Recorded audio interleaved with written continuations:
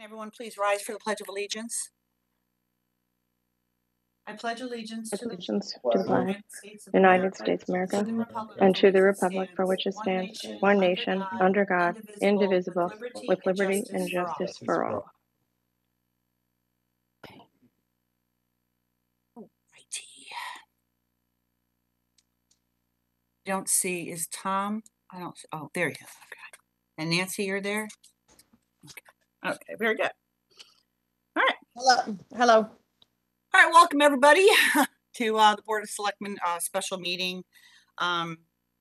Before we begin, I want to take a moment to thank everyone on the Charter Revision Commission who's put in so much time and effort to re-examining our charter and paying so much close attention to everything and to all the emails and the public comment, but most especially to listening to all the presentations that you listened to, which I think were really invaluable for your work that you did, and listening about other forms of government that are out there. And I want to also thank Attorney Mednick. I appreciate, I'm very glad that we hired you to help the Charter Revision Commission. I don't think they would have, I think they would still be meeting without your help. So kudos to you and all your hard work. Obviously, your experience has been very invaluable to the commission, and I personally do appreciate it. And I want to thank Attorney Baldwin too for his efforts. I know he's very busy with town business, and he did put a lot of time and effort into making sure that he was here, available to answer questions and be helpful to the commission. I mean, I don't think people realize that the commission has been meeting for 9 months. Which is a lot of time for a volunteer commission, and it's been a tremendous amount of time. And I don't think that they were always treated with a complete positivity and respect, but I personally respect all the hard work that you put in, and I think our town will be better served for your efforts. I want to announce that the presentation that's going to be shared is on the CRC webpage. It's on the first item on the page under CRC News for those who want to look at it after the fact, or maybe calling in and not be able to see it put up. It's also under Files and Documents. So I am going to hand this over to the chairman, the illustrious chairman, Mr. Caffarelli, who I am very grateful to taking on this effort. He is a very busy person, and he put a lot of time and effort into this for our community. And chairing anybody is never a fun activity, and being in charge of dealing with the commission and all the public and all of that, and sharing information is a lot of work. And so thank you very much on behalf of the town Board of Selectmen and also the town of Fairfield. So I'm going to hand it over to you, Mr. Caffarelli, to present to the Board of Selectmen. Well, thank you very much, You're Madam on mute, Chair, Brian. Selectmen. Oh. Sorry. No, I'm not. I can hear him. Tom, can you not hear No, me? still. I can hear you. I can hear you, Brian. You should be good at this by now. Well, everyone else can He's hear not me. on mute. He's not on mute. Maybe Brenda can hear. Is someone with Brenda that they Maybe can tell? Dave Kelly, can you? I don't know if Dave Kelly should be on. Dave, do you think there's something on our end here, or is it on Brian's? It's on yours. You.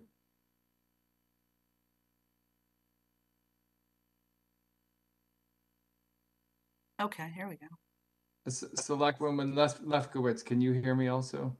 Yes. I can Sorry, hear Brian. you beautifully, Brian. Okay. You know what, Brian? I had clear. my mute button on my. It's only Monday. Oh, good Lord. Okay. Yeah. Well, good. All Well, right. thank you once again, and appreciate the introductions. And truly, it was an honor to serve and to participate in this process. I learned a lot, and I got to know several people along the way, and I'm very appreciative for that. Thank you, everyone on the board, for Selectwoman Kupchak, Selectwoman Lefkowitz, and Selectman Flynn, for the time today to allow us to present to you. And so I did want to recognize that, again, echoing what the first Selectwoman said, Attorney Mednick, you've been an invaluable help. We would not be here today if it was not for you. Also, big thanks to the other the people who pulled a lot of weight in the town, Prue and Jen. Thank you both, and to my fellow commissioners, who are all here, save for one who has had some scheduling conflicts. Thank you. We wanted to provide this afternoon a briefing on the updates to the charter. You do have a PowerPoint, which I'd ask be shared. I think that Prue is going to do that, or I can, if that's not the case. Has that happened? Perfect. So we'll be on page 1. And so we are providing a briefing on the updates to the charter. It's a supplement to the material you've seen already. So we're on page 2, Prue. With the transmittal letter and the updated charter, which is our recommendations. And we know that you are familiar with our work. We've provided updates along the way to each of you individually, and I think that you've also been in contact with counsel. We're going to walk through this material, both myself and Attorney Mednick, in some more detail, and then answer any questions that you may have.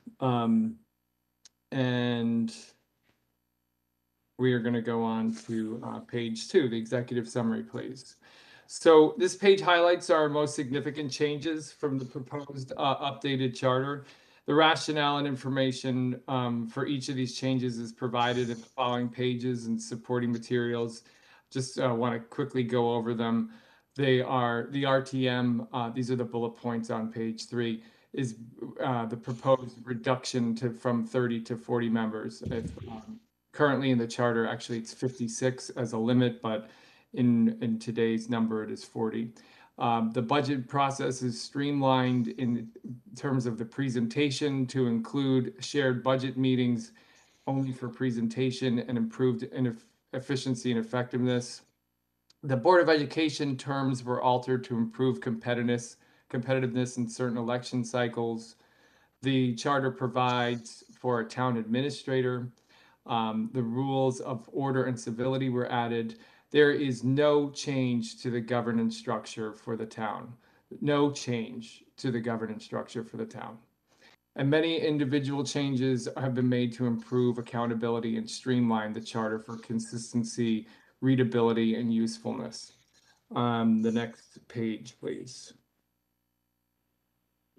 The objective here was to gather viewpoints on needed updates to the charter. Our charge was quite broad, and we took a pretty comprehensive view of the charter. As you can see here, kind of the flow chart. Essentially, what we did, we received a lot of public input gathered throughout the process. We'll go into that a little further. And outside expertise was leveraged to ensure an objective and structured process. And with that baseline understanding, we set about to propose some changes and achieve understandable improvements. The next page, please. This page illustrates our overall approach. There are 4 vertical columns here providing information on each phase of work. As you will note, the first 3 columns are marked complete, with the 4th one is where we are today. And from reading left to right across the page, column 1 outlines our initial planning and analysis. The charge was developed, the CRC was formed, we've gathered information. We started meeting in September. We did not propose a structure of what we were looking at until January. We reviewed state regulations, other municipal information, outside expertise. Column 2 identified how we gathered input from the town officials and town residents. To column 3 highlights the analysis of the work that we did perform. And then column 4 is where we are now with the updated charter being considered by the body, the Board of Selectmen. The next slide, please. So our deliverables are outlined on page 6. We had a kickoff presentation in October of 2021. There are a number of primary deliverables on this page resulting from our work identified here.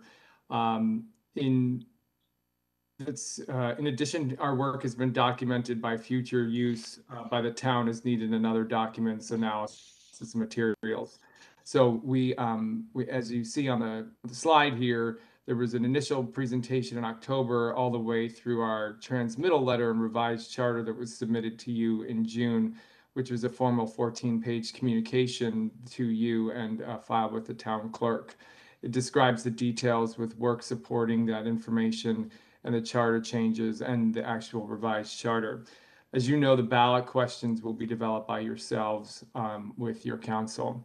The follow-up recommendations, we do believe that in the future that a study of a town manager structure and in an overall, more of an kind of a macro level follow-up recommendation is if this board or any in the future would seek to change the structure of governance, the groundwork would need to be laid well in advance of forming a charter revision. It's something that would require a lot more time than is allotted in a normal charter revision commission.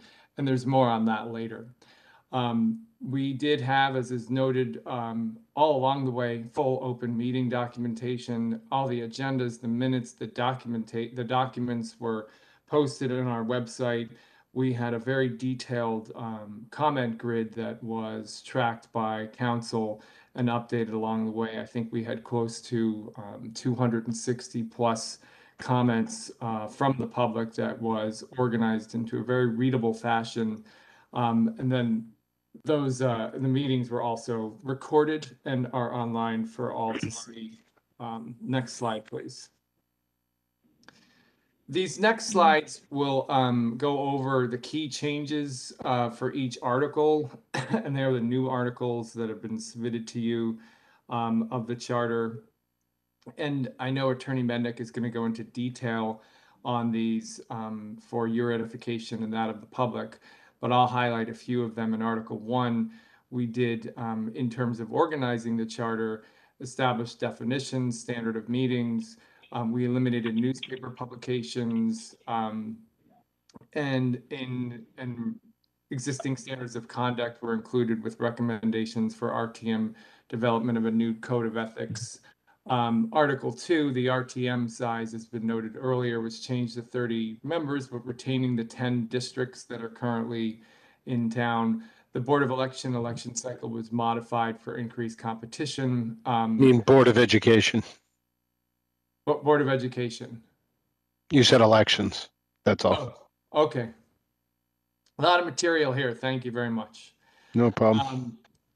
The Article 3, the various charter adjustments improve the ability of the RTM to adopt rules of procedure and structure in an effort to become more accountable. The next page, please.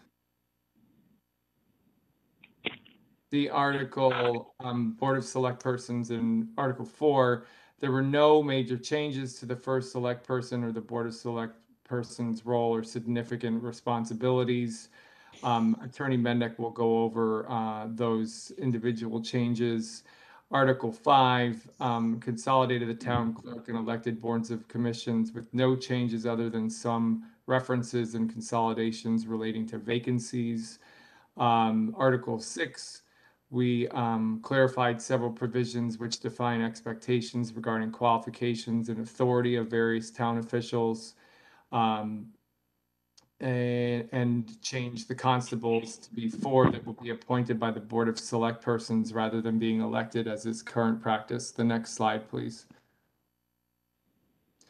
The next 2 articles, no significant changes.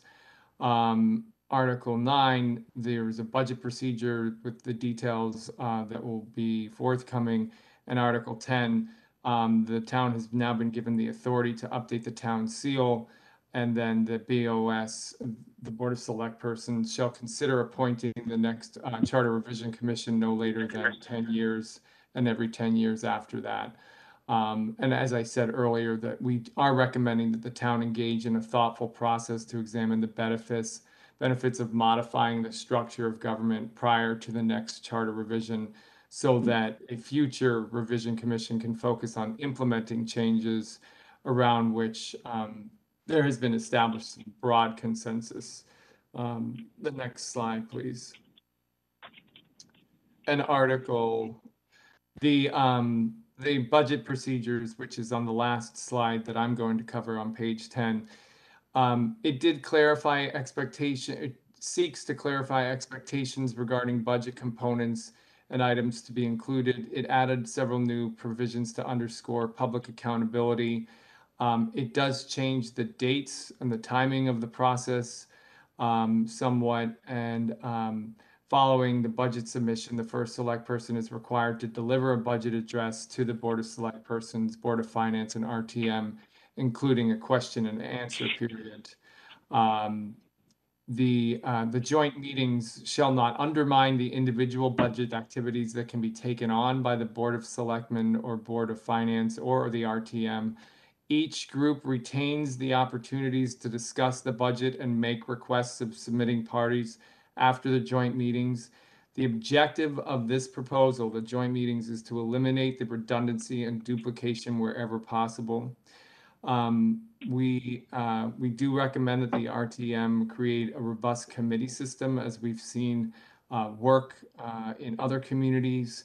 And again, the Board of Finance does retain all other rights as contained in the existing charter, and the charter maintains existing provisions of the Board of Select Persons and Board of Finance to agree on modifications to this budget process. Those are the highlights for me. Again, it was a long process, to be sure. We did hear from a lot of members of the public, a lot of town officials, many experts, and a lot of consideration went into this. I think that you'll find that the changes are reasonable, and they do clean up the charter greatly, and the proposals that are made are supported by somebody's echoing there. Supported by. Can we mute that? Let me just quit.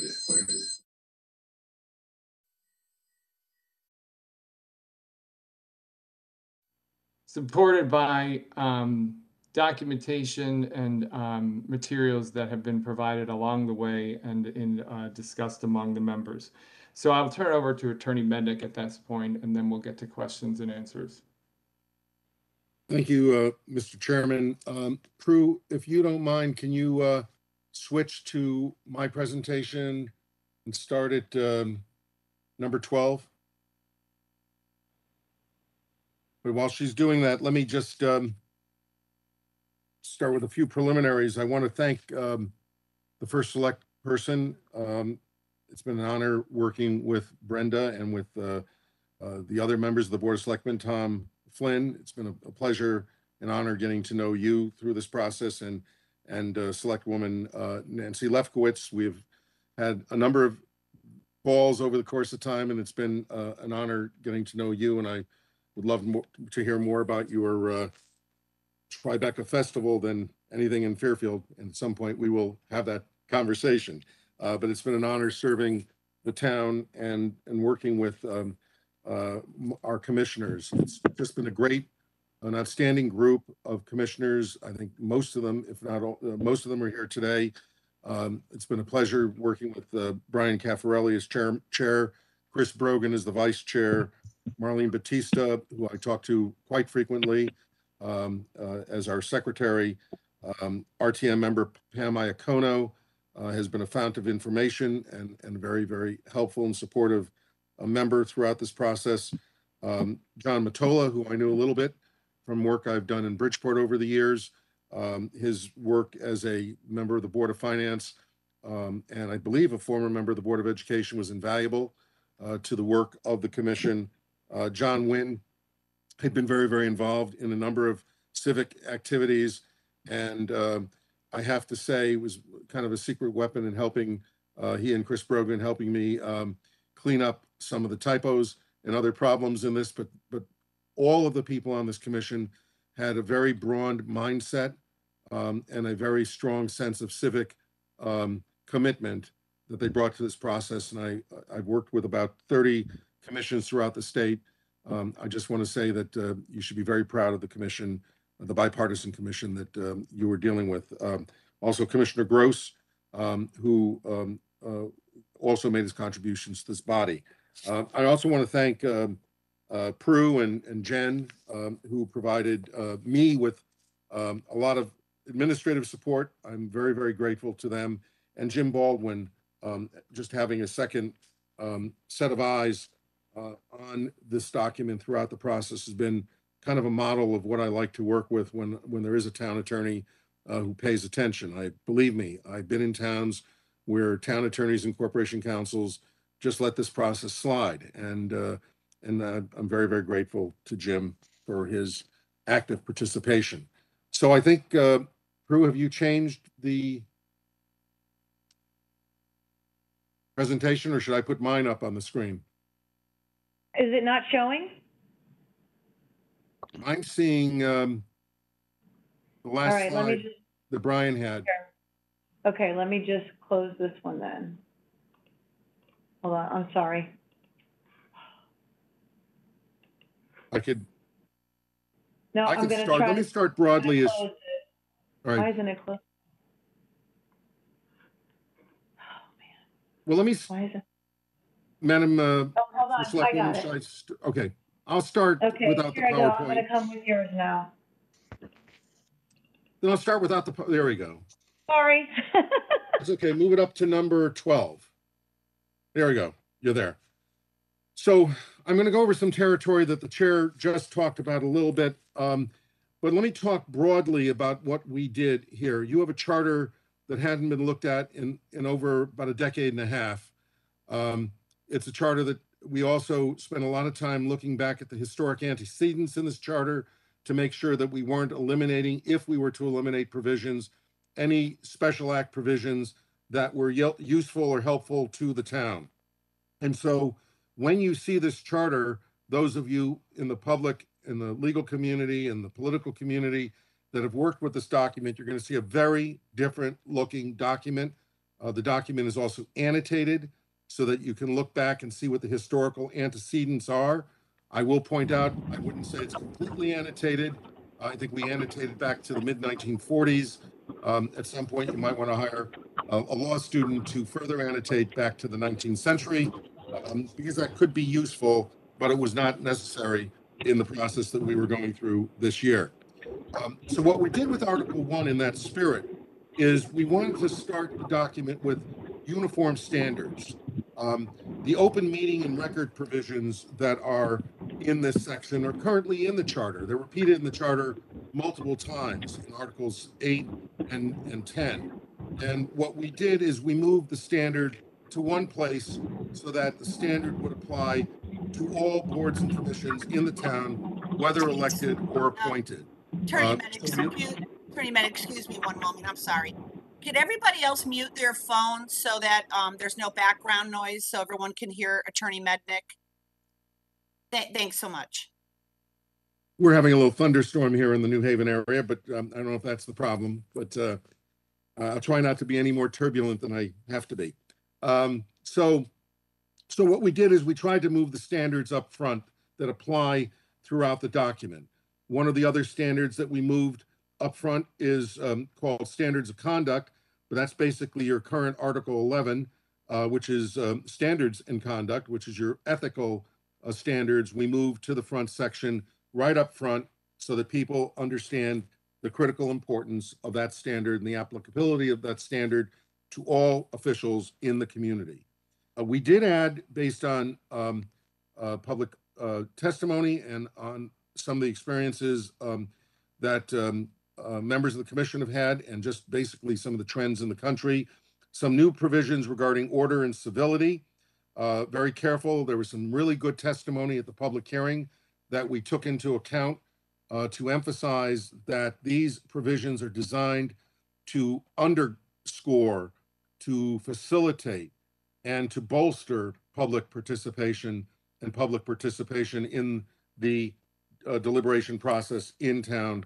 And we added some language that was recommended by at least one speaker from the Rell Institute regarding that important element of civility.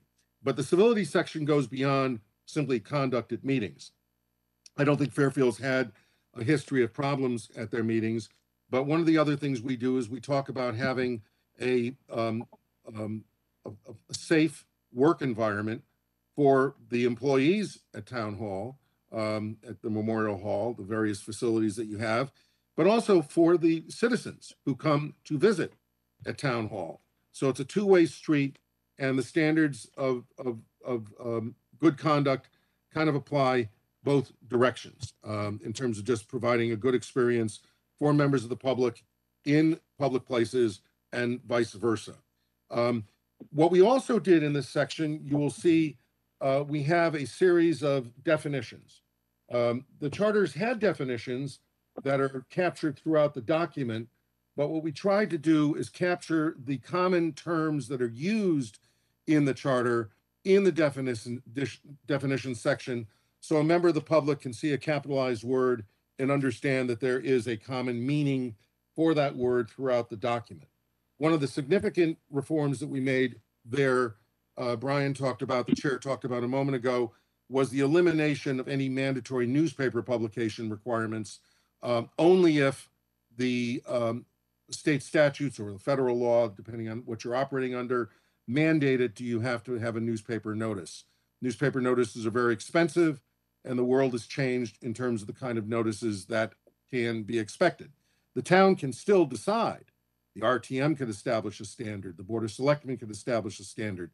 The town clerk can establish a standard where they believe that newspaper publication, whether it's daily or weekly, is the appropriate place to go. It is among the places you can advertise, but not the only place you can advertise. So that's kind of a summary of Article 1. I don't know, Madam First Select Woman, do you want me to stop at the end of each article, or do you want me to just run through? Well, I'm going to ask the board. I think it might be more productive. Obviously, I've been watching mostly after the fact your meetings on FairTV, so I've seen all of them and have read everything. But I think it might be helpful if we did stop after each section and I opened it up for questions for the board, just to so that no one forgets, or it might be. I think it might be more productive. Okay. Well, we're at the end of Article 1. Okay, so I'm going to open it up to the board for any questions for Attorney Mednick or Chairman Caffarelli or anyone on the commission. Nancy, Tom, do you have any questions on this section? You know, I don't have any questions per se on this section, although I do have a lot of questions based on what's been shared. And I too have spent the last week watching, in some cases rewatching, reading. So I actually have 30 pages of notes. So mine are both in the weeds questions, and Attorney Mednick, you know, I want to reiterate, you know, thank you for your time that we've spent talking about this. And of course, I want to get to the specific thanks of the commission. But for me, mine are bigger, broader points. I do have some in the weeds questions. So I don't know, I sort of put it back to you because I don't want to derail the presentation itself. Right. So if you don't have, let's do it this way. If you don't have any specific questions on this section, and as we move forward, specific sections that are actually related to that section, I would say hold. Yeah. And then maybe you will going forward. Yeah. There will be a section that, you know, you do have some of something that you want to ask about. And I would say that for Tom as well. And then at the end, then you can talk about broader things. But I think it might be more helpful, not just for our board, but if anybody who's currently watching this right now or watches it after the fact can kind of relate to each section what you're, Well, asking. some broad comments were made that I definitely have comments on, but I think that I'm happy to go back to them. Do you know what I mean? So the presentation itself is not, but of course I have questions about the things you reference. So let's try it the way you just suggested, and Okay. hopefully it makes sense. So. Okay. So Tom, do you have any questions on this section, Article 1? Yeah, no, I wanted to say that I actually, we spent a fair amount of time going through this, and I thought this section was well done. I was glad to see the open meetings and that cleaned up the records. I was glad to see the standards of conduct and rules of order and civility addressed. I thought that was important, so I appreciated the efforts on this section. Thank you, Tom. It's making me, since you brought that up, if I could, one of the things I had asked for in my initial commentary back when we were given the opportunity in October, I will start by saying that I really do appreciate the work that has gone into this after having revisited, in some cases, but watching for the first time. I appreciate how much work goes into this. I shared my concerns about the specific makeup of the group early on based on my inability to have meaningful participation in the selection of it. But I wished you well, and I continue to wish this group well. And I do, above all else, know how much goes into this. And as the co-chair of the Racial Equity and Justice Task Force, and having been on the receiving end of some of that language and vitriol, I know it's really hard to be serving as a volunteer for something that you're really just trying to do good for the community. So I say all of this, understanding that and with deep appreciation and thanks to this group. But that being said, I do have a lot of questions. As I alluded to, I have 30 pages of notes here on the civility clause itself. One of the things I had asked for early on was a preamble statement. And this civility clause, to me, does not really talk about what I had hoped to see, which was a statement of who we are, where we want to go. It does not, you referenced workplace safety. And I think one of the things that I had also mentioned early on was an acknowledgement of some sort of statement of equity and racial inclusion. And I think that this language, as it is so broadly inclusive that it excludes the very thing that it could do, which for a small, a percentage of residents here could be inclusive. So out of the gate, that for me is an opportunity lost. Is an opportunity not to kind of have that mission statement of who we are. I think this presentation in some ways is doing a better job of that than where the charter itself landed. The newspaper notice brings up a point for me, which is I polled a lot of people this weekend, very unscientific, and not a lot of people knew that this was going on. And again, no lack of effort. So I hope you take this constructively, both in the at the administrative level and as a commission. People really aren't paying attention, and you do best efforts in the newsletter and you make it public and you do all we can. And yet not a lot of people are paying attention. And it's a frustration of trying to get people engaged. We see it in every domain of public service. But that being said, the newspaper is one thing that I think people don't read email. They don't necessarily check the websites. They don't have access. And one of my biggest concerns is that for something so massive and a once in a decades undertaking, not a lot of people are aware that it's happening. And again, no fault of this group, because I know we're all doing the best we can.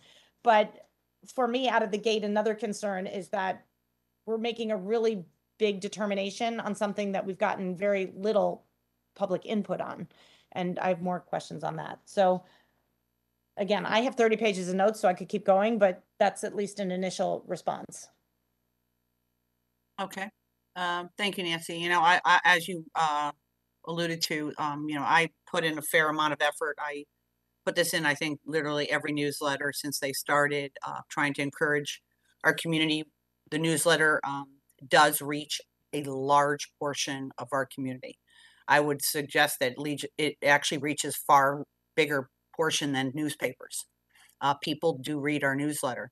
I actually did a little informal poll myself, asking people. And people said, yeah, I saw that in your newsletter. And, I honestly, I feel like that's more for elected officials who have to live under it. And they're like, and not to be rude, but they're like, I don't really care. So that was my feedback. I did the diaper drive this weekend with Representative Devlin, and a lot of people came by and they said, I don't know what to even say because I'm not sure what our charter is or what it does. And so I think, I think in general, our people are busy, they're working, they're taking care of their families.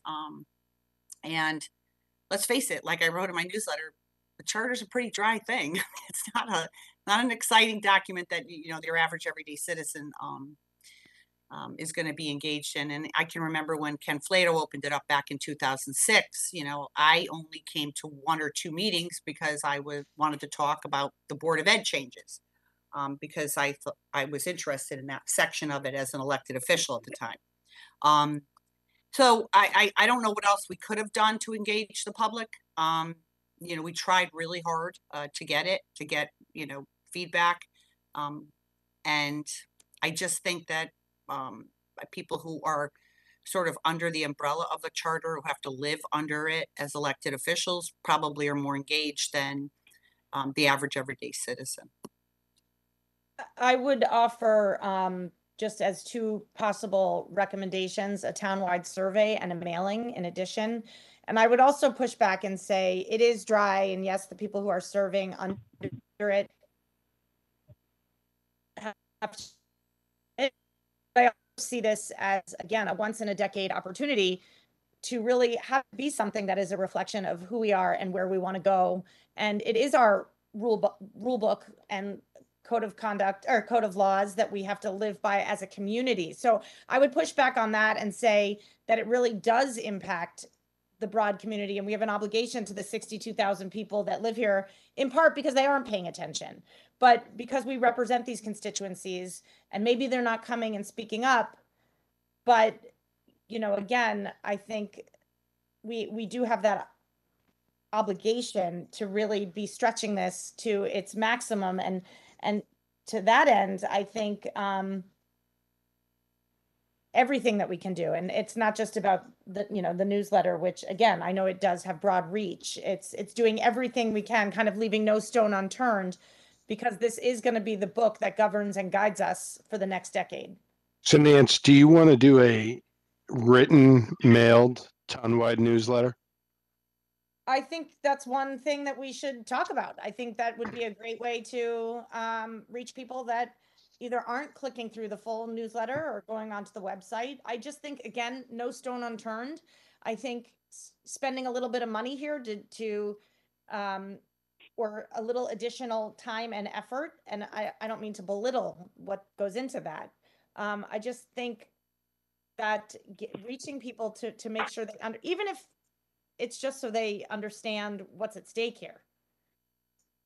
So I see Brian, Chairman Caffarelli has his hand up. Yeah, and forgive me if this is inappropriate, but I didn't know if we were to answer some of these questions that were being raised, and I would like to address this one if that's okay. Sure, go right ahead. So certainly share your sentiment, Selectwoman Lefkowitz. We really were seeking the public's involvement, and in addition to the 2 statutorily required meetings to have with the public, we had additional ones along the way. I think at pivotal moments throughout the process, we did everything within our efforts to publicize it. I only wish that the other boards and government agencies, boards, commissions that we reached out to in turn reacted like the first Selectmen's office did in sending out these newsletters. We did send emails to all the representatives throughout town and did not see a real yield in their constituencies turning out in the public. We did hear from the actual members of some of those boards themselves, but in turn soliciting their help in getting the word out was not successful. But again, we did endeavor to have the public engaged. We're certainly happy when they did show up either in person or via, the WebEx or through the many, many emails that we received. But it was not for lack of our desire or efforts to get the public there and try and engage them. And I agree with you. There was no money spent, but perhaps that could have been part of the cure. But thank you. I want to follow up to Thank make you, sure. Brian. Sorry. Nancy? Yeah. I want to address, like, I hope that anything I say today is viewed through the lens of really just trying to be constructive and thoughtful. And there's going to be many things that I'm going to say that are not in agreement with what's before us, but it's really from a place of trying to be constructive to get to answers. So when I ask questions or make that comment, I don't want you to feel that I am putting you in a position of having to defend, except to say, so it is meant to be constructive. So I really want to make sure you hear that. But it does lead me to talk about something which is, at the last public hearing, and I really want to encourage people to speak out. There was language used from all political parties that was really disconcerting. And the Democratic Party, I don't remove the Democrats from this. There was a lot of language that was really concerning, and people being called out for speaking up. And I just want us, the three of us as the Board of Selectmen, to encourage people to comment, because what some people might have been saying, and I asked Attorney Mednick about this, it might have been offensive to some, but if it's wrong, then we have an opportunity to call out what was wrong and what was being said. And I think that there's a lot of confusion, and I'd like to go back to some of those points at some point. What was said, I mean, I heard words like vile, and I think we have to stop some of that and figure out what was so egregious in what was being said and correct the record.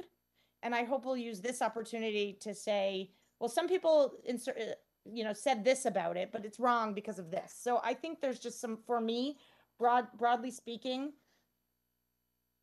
I would love to be able to go through and ask some pointed questions, because So, yeah. Can I jump in for a can I second? just jump in for a second? All right, so our meeting started at 4. It's 4:43. We are literally on Article 1. I appreciate your just sharing your opinions about things happening at different times or other people saying things. But as you stated, this is a document of serious nature. It is our charter. The commission spent 9 months reviewing it at many meetings. I would like to focus us on the substance of the language in the charter, the actual changes that were made, and have discussions as a board about those actual changes. And then I guess at the end, if board members want to make, broad comments about other things that aren't actually about the actual language. Because I think what's important is that we need to actually talk about the changes in the document, how they're different from the current charter, what do they mean, and how will they impact how our government runs. And so I just want to kind of focus on that, because we could literally be here till midnight talking about feelings and opinions, and I want to make sure we're focused on the language. So I'm gonna if there's no actual comments on the Article 1 comment, if you're unhappy with it, you think it's not appropriate, you think the language is wrong, I'd like to have Attorney Mednick move on to the next article. My broad problem is that it's hard for me to parse out what is with this red line document, which I got, and I appreciate it being printed out, but it's really hard to know what the changes are, what language is different, what language is removed, how it's organized. I set up the way I did in context because some of that, it's not about opinions and feelings. It's trying to get past that so I could get to the substance of what was being said. I was trying to look past the vitriol, and I still am at a place where I really can't fully analyze and understand where the changes are from one document to the next. The red line is confusing. I don't know where things are. I literally tried to go from the old document to the new document. I listened to all the things. So I want to have comments. It's just, to me, it's so clunky that unless we're literally doing a line by line. Maybe, if we can hand it back over to Attorney Mednick, and Attorney Mednick, can could we move on to the next article if there's no further comment on this specific piece? And then with Selectwoman Lefkowitz is talking about, she doesn't feel like she can follow along the red line document. She doesn't know what changes. Maybe you could just sort of keep that in mind as we move forward. Yeah, let me just say 2 or 3 things. Let me comment on that first of all. The red line is almost impossible to read. I'm not going to disagree with her, but there's a way to read it. And if people were following the process incrementally throughout the process, you will see at the bottom of each page the derivation of each of the sections. There are not a lot of substantive changes. We have moved things around in the document so that there's more organizational cohesion. We'll emphasize where we did make changes, but the red line will just simply show that there were some substantial wholesale sections that were moved around. This happens when you restructure a document. It'll be very, very difficult to do a line by line red line, but we have the annotations clearly will take you into each of the sections that were changed in the document. So, and I'll try to highlight the substantive changes. I think that's what we tried to do in our transmittal letter and what we tried to do in the in this presentation. What sorry to go back to your point. I see the annotations there, but what's still unclear is what was voted on, what had unanimous support. How did we arrive at certain things? The why of it. The minutes of the meeting will say all that. That's not normally. I've done 30 of these. We've never in a charter document documented the votes in section by section votes. What was unanimous? What wasn't unanimous? But my point is, and I had brought this up. It's really it's hard to ask the community to engage. And again, I did listen to the meetings. I did follow the minutes. It's very hard to ask the community to vote on something without sort of that knowledge, and they're not going to go back. So if I have to be succinct, if you need two very specific things, I would say that for me, the absence of a preamble and the the rules of order and civility, it's a lost opportunity. So I made my comments before. You're talking to somebody who's a big supporter of preambles, but the commission, I think, moved directly into the substance of the document in this particular transaction. So let me just say 2 other things as well. This is your constitution. This is the constitution of your town. This is not an ordinance. And what we try to do in charter revisions, in the modern charter revisions, is not to tie the hands of the local elected officials, give the Board of Selectmen the ability to do the things they're obligated to do. The Board of Finance, the RTM, the other bodies all have an ability to do certain things, for example. And so it's really, really important to understand it in that context. And so that's one of the reasons we moved things around. And it is a difficult document to maneuver, but I believe that the article by article breakdown does emphasize the things that were changed. The red line will look like there's much more change than there is in this document. So let me continue in Article 2 if I can. That'd be good. What we did here, again, is provided some level of clarity. One of the points that we make in this charter is that Title IX of the general statutes generally applies to the conduct of elections where your processes don't address things that the special act provisions don't address things. They are governed by Title IX. You have some very specific provisions in there that go back to the special act, but there was no statement about the coverage of Title IX if the special act does not state the standard.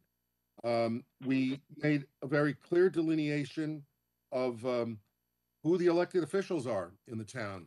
In the current charter, they're found in several different articles.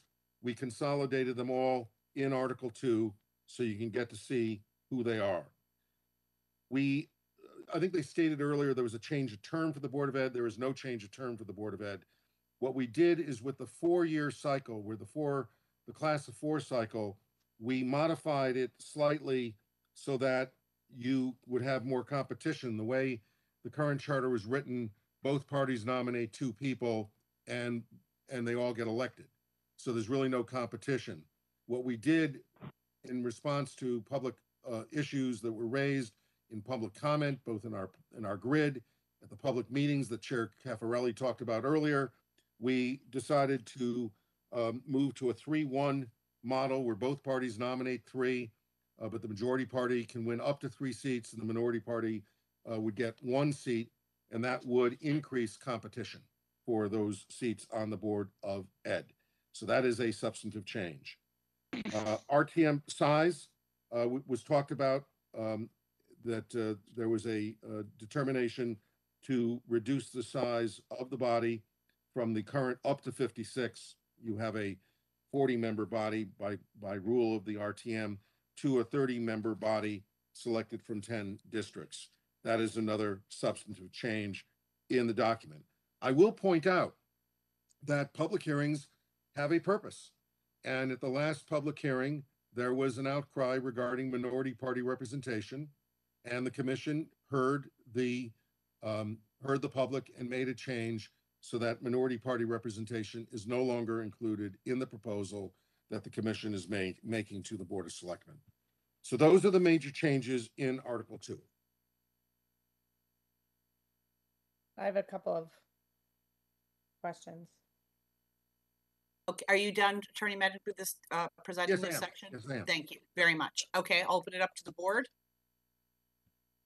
Nancy? What happens on the Board of Ed? I don't, unless I'm not following the language here, if an unaffiliated voter or resident wins, if someone who's unaffiliated. The way minority party representation works, and it's a really good question, thank you very much. It's a misnomer. It makes it sound like you're guaranteeing seats for the minority party.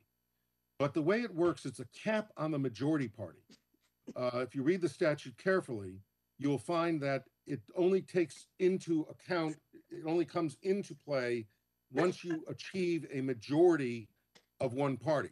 So once the Democrats receive 3 seats or the Republicans receive 3 seats, the next person running who is not a member of the party that has achieved the majority is elected to the body. If that person is a petitioning candidate, that person is elected. If it's a minority party, if the Democrats have the majority and the minority party is the Republicans, it's a Republican. It could be Working Families. It could be Green Party. It could be any number of alternatives, but it cannot be a member of the party that wins the majority. It'd be the first person who is not a member of the, quote, majority party would take that seat. So unaffiliated voters could actually qualify. So I actually had a question. I'm again trying to parse through my own notes. In the definition section, I would love to understand how we arrived at some of them, just because, for instance, the definition of contracts changed, and I'm going back because I am just getting caught up. So I'd love to understand that. And also I want to make note that I'm against reducing the size of the RTM by charter to 30. I know we've received a lot of comments on that, and want to state for the record that I appreciate that you heard from a lot of experts and spent time, but I don't understand the next step, the substance of why you changed it. And I guess a lot of my questions come back to the why of something. I don't feel that you took that information from the experts and then sort of put it through the next lens of why. If you want to have a robust committee structure, as one example, I think the fastest way to not ensure that is to reduce your size of the RTM.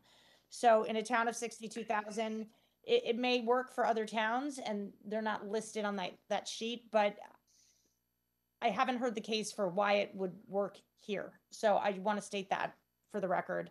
And then if you could answer that contract question for the definitions. It's a definition that I have developed over the years working in different communities that kind of covers most of the types of contracts that you have within a community. It's a pretty basic definition of a contract. It could be expanded. It's including but not limited to the RTM, if they want to, as the legislative body, can adopt an ordinance expanding the definition of contracts. The idea is to develop a fairly broad delineation of contracts. These provisions have been expanded over the years because in some towns, there have been arguments that an MOU is not a contract. An MOA is not a contract. A quote, agreement is not a contract. So I've tried over the years to expand definitions to make sure that, and these are principally for legislative bodies, for the record, that legislative bodies, when they're requesting something, won't be stymied by an administration that says, well, it's not a contract. That's the genesis of it. There's nothing unique for Fairfield. If you think that there's something unique for Fairfield that I've missed, let's amend it. Let's recommend a modification. And Board of Ed is included in that. Was anyone from the Board of Ed or the superintendent, or was anyone consulted for that? How did that all come about? Well, Board of Education contracts could be included because they have contracts. They're an agency of the town. This doesn't give us any special jurisdiction over their contracts, although candidly, their capital contracts are not their contracts, they're the town's contracts. Multi-year contracts arguably are something that should be looked at as well for boards of ed, but this does not change. This simply indicates, in accordance with case law in the state of Connecticut, that structural and administrative issues, boards of ed have to comply with the broad overall structures of local government, whether it's procurement, whether it's employment procedures and all those kinds of things. They have independent bases. We don't control their budget per se, but the definition of contract is a uniform definition across the town. And I do appreciate that from what you're saying, from a legal perspective and what the town is kind of on the hook for. But my question is really specific. Did the commission consult with anyone on the Board of Ed? And if yes, what was the understanding? Was a vote taken on this one? I just think some people are going to really, if they understood what was in there, there would be pushback or certainly questions about it. So I just think we have to be prepared to understand. So if you could get into that. Can I just jump in a second? Is this on are you asking this question in regards to Article 2? We're back to Article 1. I don't know what clause. Sorry, this goes back to definition of contracts. Article 1. Oh, this is Article 1. Okay. Sorry, we had moved on and I still had an outstanding question. Okay. I just, for clarification purposes. Yes, sorry, thank you. Can you go back the page and show it? Prue, Well, can you? you'd have to look at the charter itself, because I don't think the definition is in Article 1. Yeah, I don't think we have the definitions. They would be in your charter. If you look at the charter, page 2, section 1.4C5. 1.4. Mm-hmm. Prue, do you have the contract, the charter? I do not here. I would add, as we're looking, I mean, I think as a body that the Board of Ed is an agency of the state, unless I'm misunderstanding it. And there are privacy issues that I would be questioning. And again, This is just a definition of contract. This doesn't. Right, but I'm just saying in terms of what the town is able to do when entering certain contracts. I'm just trying to think about what it would mean to be able to do that and where we would. Well, is there a specific provision of the charter that raises that issue? This is a definition. This doesn't give anybody any power or any rights. It's simply a defined term. Right, but if contracts now include. So the question I have is, how does this encroach on any particular agency? It's a definition that is across the board for all agencies of the town. Right. So again, I'm asking because I want clarification, not because I'm trying to stick anyone in a gotcha. If I have the question, believe me, there are going to be lots of people who follow, as we discussed. So the question is, if it can be defined this way, then there isn't anything protecting certain contracts, because by this definition, so that's where my question comes in. Not that it's necessarily a specific clause, but when you include it, when you define it to include Board of Education contracts, that's sort of where my bigger concern comes in. We can move on. I'm So just raising it you as a think the Board of concern. Education should be excluded from a definition of contracts that applies to every other town agency? I'm saying in 'Cause I'm here not sure what you're getting at. that it's a new clause, and so I'm trying to understand why it was put in when it wasn't before, what it accomplishes, and what is the rationale now for when it wasn't previously. I'm just trying to understand. That's why I asked the question, was the Board of Ed consulted? Was the superintendent? How did we arrive here? How did it make its way here? Because if we're looking at this as the rule of you know, the land here, that's why I'm trying to understand it. I don't know how to answer your question. I thought I answered the question. I told you why it was there. It doesn't invoke anything. It doesn't encroach on anyone's rights. There's statutory rights to redaction on documents. There are privacy rights. This is simply a definition that does not, it's not a power clause at all. It's simply a definition. If you don't think it should be, the Board of Education should be included in it, then you might recommend that we delete the Board of Education and let them decide what the law is going to be for the Board of Education. But it's a term that was designed to apply to all departments. It's a relatively innocuous definition. If you think that there's something in here Just that's for offensive or dangerous. clarification for Nancy, we vote on these a lot at our Board of Selectmen meetings, as you know. Definitely. I'm saying I am raising it as a point to be thought about. It's a question and concern I had. It wasn't there previously. I hear you. I hear the words you're saying. I understand the words you're saying, but I am saying it's a new addition So and one that seems significant. So that's, you know, we can move on from it. I am raising it as a question and as a concern. very good. Go ahead, Attorney Magnick. Look, this is Town Attorney Jim Baldwin. Can you hear me? Yes. Yeah, sorry, I'm having video issues, so I'm calling in by phone. But it might help you to understand, Nancy, that the current charter has language in it which speaks to contracts and speaks to contracts that are those of the Board of Education already. So it's not as though this is adding anything, as Steve said, other than further clarification of what a contract is to help clarify even that existing section of the charter. So in that sense, it's really not new. It's just providing more information and more clarity. So, Okay. so the current charter has a section which addresses Board of Ed contracts, and it's very vague. And while this doesn't change any of their substantive rights with the Board of Ed contracts generally, as provided by statute and otherwise, it does at least help broaden the understanding. So I think it's most appropriate. I don't know if that helps clarify the situation for you. It does. And I think, you know, I want to remind Attorney Mednick, I'm asking these questions because I have outstanding confusion or concern, or I'm representing a point of view of at least some constituencies. So, you know, it's not to be argumentative, it's to really get to a better place of understanding. Sure. No, and I hope that helps. It does. Thank you. I mean, I'd be curious what section you're referring to, but perhaps, you know, that's. Well, I'll tell you. I can tell you what section he's referring to. It's Article 6, Section 1, under the Board of Selectmen, C1. And there it talks about the power of the Board of Selectmen, which this does not address, which does not include acting on behalf of the Board of Ed.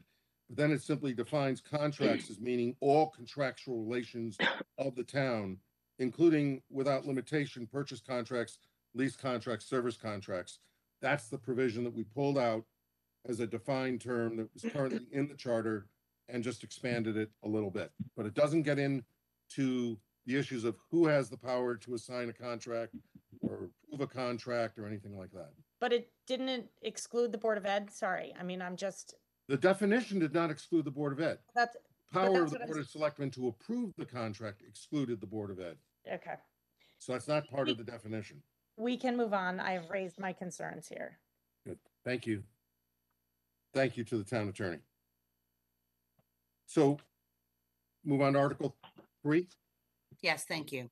I No? I just want to make sure it was noted, and if there's any, I had asked specifically for data in terms of the reducing the size. So for me, that's going to be a tough one, and I don't know if it's the kind of thing you want to come back, but I did ask specific questions about. I'm happy to defer to members of the commission. That was a policy decision based on comparative analysis of other towns similarly situated. But I'll defer to the chair, the vice chair, other members of the commission, the secretary, Yeah. other members of the commission who are here. Yeah, Mr. Caffarelli, this is Tom. I'm sorry to interject. Mr. Caffarelli, if you could address the size of the RTM, why the committee reached the conclusion it did, what the benefits the committee saw to that conclusion versus the concerns with leaving it the way it is in terms of size.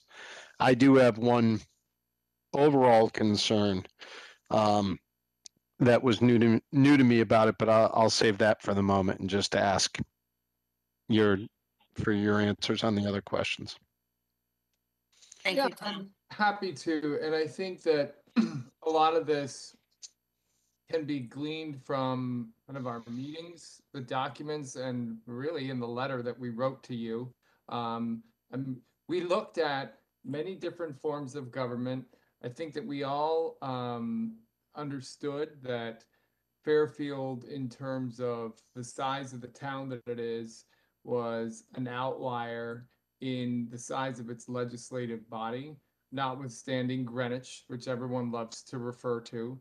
But if you look at the chart that I believe was on page 3 to 4 of the transmittal letter that goes through the top 15 towns, it talks about the top town with 148,000 people having 20 people on its legislative body, and the average of the towns are less than that, with Fairfield, falling at 61,000 people with 40 people on its legislative body. And we're sandwiched right in between a 64,000 person town with 9 people and a 61,000 person town with 15 people. Again, notwithstanding Greenwich, which is 230 people on their RTM. And then when you look at the RTM, we are 6 communities in the state, that is still governed by an RTM legislatively. We are, notwithstanding Greenwich and Darien, outliers there. And because everyone else is doing it, doesn't make it right, certainly not.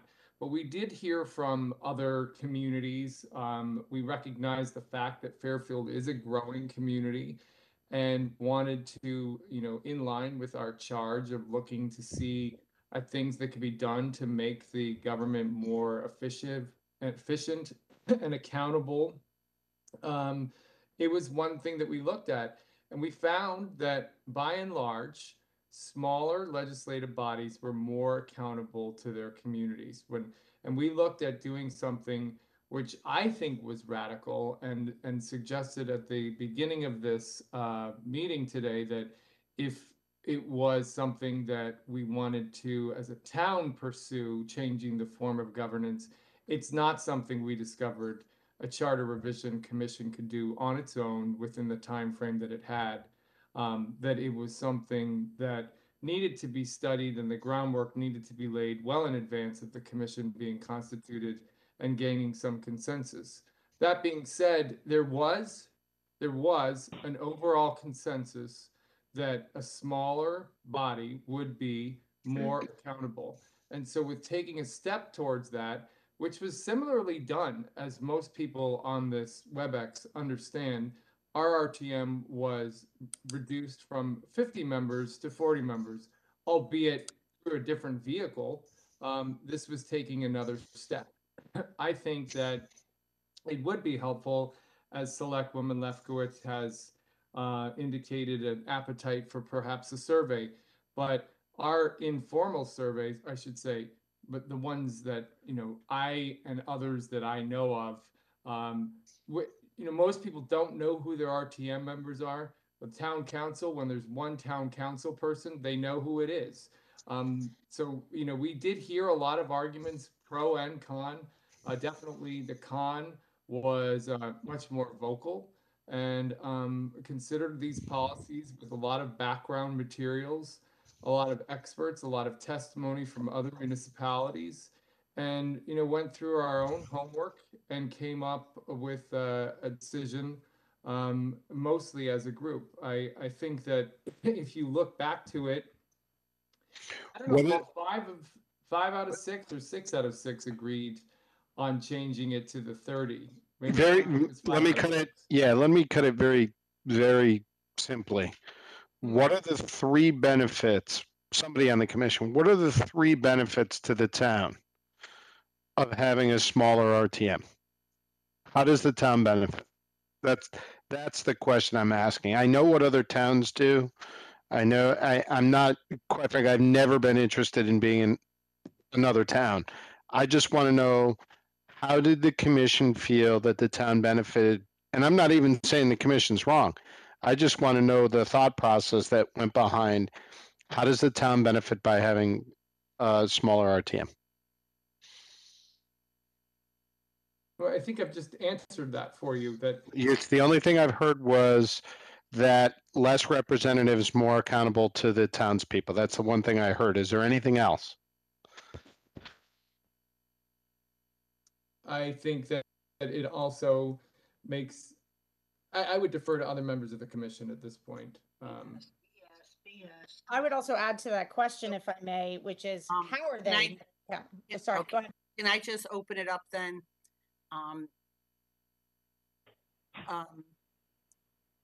To the commission. I'm the one commissioner who has actually served on the RTM is Representative Iacona. Maybe you would like to weigh in here. Oh, sure, you I'd be happy too, to John. speak. That's right.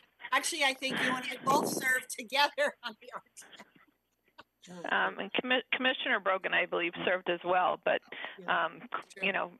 Sorry. a little while ago. Thank you for the question. To answer Selectman Flynn, for me, it increases accountability. It gives you an opportunity to know who your rep is because there's less of them. And it's going to allow for more enriching conversations and dialogue rather than having a very large impersonal body. And I think that, that's a step in a positive direction for, I'm going to say it, and people are going to hate me for it, a city the size of Fairfield, because that's really what we are. We are a city. And I fight it tooth and nail every day, but I wanted to live in a town, and it's a great town, but we're a city. And when you add in the university population, we're pushing 75,000 people here. Well, we're like the size of Norwalk. And I think that, we keep pressing that out of our minds, and we need to do a little bit better there. So for me, it was those things, the accountability, recognizing who your representatives are, and enriching the dialogue on the town's business. Thank you. John Wynn, if I could jump in, I have some supplemental thoughts. Sure. Go ahead. So a few other points, and I fully agree with the accountability. But what we also found was across the board on pretty much every constituency here in town of the need for improved management, hence the town administrator role. In general, a town manager or town administrator, which is everyone recognizes the need for, doesn't work well with too large of a legislative body. The success cases there typically have a smaller legislative body, which is, we were trying to take a step towards that to continue the work that had been started by the RTM previously. So by moving further would give us the opportunity to further test how well we work as a legislative entity with 30 members, which will allow us to move further into town administrator type of interaction, which no town administrator that we found would be interested in working with an exceedingly large legislative body. So that's a key one. Another one was a sense that with large legislative bodies, there is the unfortunate opportunity for people to hide in the crowd. They don't stand on their own beliefs and their own opinion. They'll just go along with whatever consensus there might be from either political or other things. And by having a small legislative body, people are more accountable and will take a stand on things that are important to them.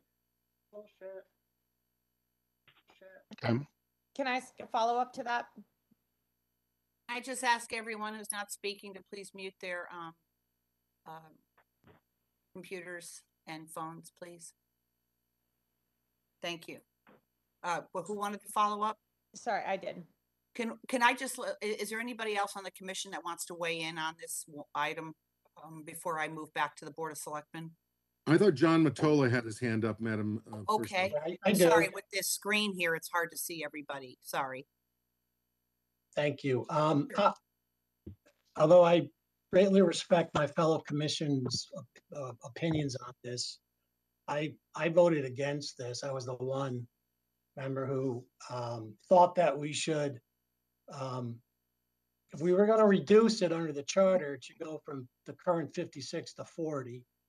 I think, I guess let me point out a couple of things. I think the reasonings that you've heard about reducing it are more based on commissioners' subjective feelings about the issue, as opposed to some real objective data that they could use to measure why we should make this change. And the comparators, where you talk about size of legislative bodies, they're all a different form of government. They're all mayor council forms of government where you don't have a board of selectmen. So in the mayor council form of government, the council takes on more of those duties that a board of selectmen take on. So there's the big difference here. So you tend to have those smaller legislative bodies in the mayor council format. So the comparison isn't a good one in my opinion. I mean, I come from the viewpoint that if it isn't broken, then we shouldn't try to fix it. And so that's where I came from with respect to we should keep it where it is. And the RTM should have the ability to regulate itself. So that's where I came from. Certainly respect my commissioner's opinions on this issue, but I felt that we should keep it where it is right now. Or actually the change would be from 56 to 40. Thank you. Thank you, John. Is there anybody else on the commission that wants to speak on this item? Okay. I have one follow-up, and I know Nancy is waiting patiently. Can I have one follow-up for Mr. Wynn since he was answering my question? Sure, of course. Mr. Wynn, you said the town administrator, you referred to the position in working with a legislative body, but the town administrator wouldn't report to the legislative body. So why is that relevant? Because the town administrator would be interacting quite significantly with that legislative body, and having too many people trying to interact in that fashion makes it quite challenging for the town administrator to follow the policy that's been set by the elected bodies in managing the town's interests. So the town administrator position is a position that Mr. Bremer is currently filling. Is that not correct? I believe he is. I don't really. Yeah, I think so. Day-to-day responsibilities. Yeah. So Mr. Bremer, we tried to provide clarification in the revised charter about that role. So I have a comparison of what that role, as it's defined in the charter, is to what Mr. Bremer's current responsibilities are. So Mr. Bremer, you're on the phone. At least I saw you earlier. I don't know if you still are, but if you are, what's your type of interaction with the legislative body on a day-to-day basis with the RTM?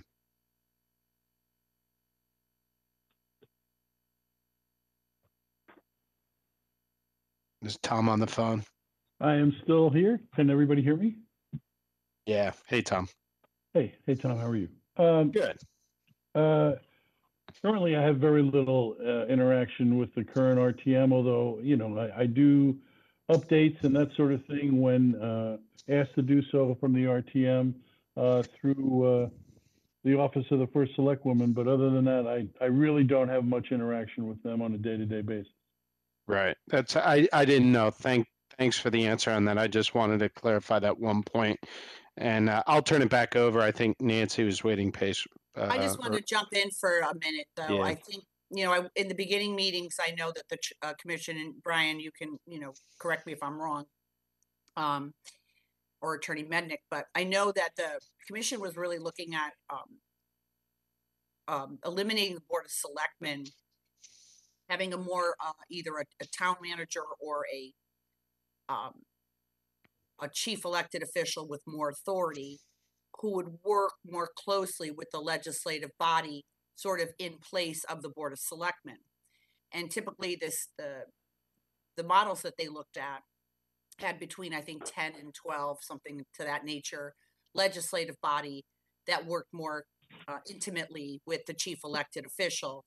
And in that regard, and the CAO as well, or the town manager if the town chose that. I know I watched some meetings where there were presentations from public policy people from Sacred Heart and Fairfield U and Cost and other things, who said when the commission was talking about a town manager slash smaller legislative body type of government, because they thought maybe the politics would be taken out of it, they were quickly told that town managers got fired by legislative bodies a lot, depending on the change of the legislative body. So they sort of became political.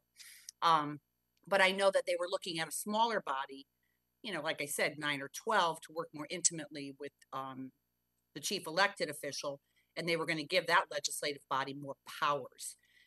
There was a lot of pushback to that based on all those meetings that I watched. And I think the commission then decided to retain our current form of government, but slightly reduce the RTM size, because 30 is not at all the number that they were originally looking at for a more intimate discussion, but to have a more sort of accountable to the voters. That's what I gleaned from watching your meetings in the beginning. And if I'm wrong, if I misunderstood what I saw. If I may, I've been quiet on the issue, Madam First Select Woman, but you really did watch the hearings. And I did. And to answer answer Selectman Flynn's question about the various reasons, Commissioner Wynn raised the issue about management, but the First Select Woman actually hit the nail on the head. As they were looking at these issues, as they were looking at the structure, I'm going to talk a little bit about Article 4 to kind of move it. I know that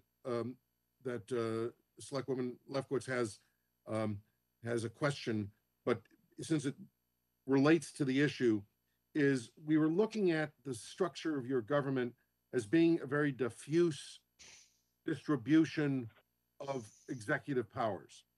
You have a number of elected bodies, and throughout the town, you even have 2 appointed bodies that pick department heads, police and fire. The first select person has a veto, has to agree to it, but you have this diffuse executive power that is distributed throughout your government. And as they were looking at this, and they were looking at models, in fact, for a very brief period of time, there was a 4-3 majority on the commission in favor of town manager, in favor of full-time professional management of the town. There were people who testified at our 2 official public hearings, at the many public comment meetings, in various informal ways, that were in favor of keeping the RTM at the current size, 40, could be 56, but currently 40. But at the same time, we're in favor of town management. And we tried to explain that it really doesn't work that way. That if you want to move in the direction of more professional management, no manager is going to work for a board of directors, in effect, that's what they are, that is comprised of 30, 40, 25, whatever the number is. They need to be looking somewhere at 15 or somewhere south of 15. And so I think that as the commission was going through its deliberations, I think you ended up with kind of hybrid thinking, that we were not going to make the commission was not going to make the significant shift away from the current form of government, but wanted to make a incremental shift as a message to everybody that if you want to move to the next stage at some point, recognize that right now you're an RTM town, that you have to get used to the concept of perhaps having a smaller legislative body.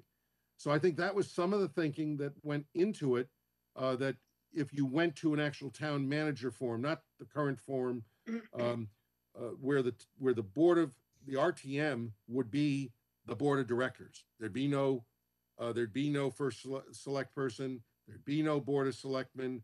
The legislative body would be the board of directors. It's not going to work at 30 or 40 members. It's probably not going to work at 20 or 25. So I think that was some of the thinking that went into it. And I'll stand corrected if other commissioners are here and want to comment. Thank you, Attorney Mednick.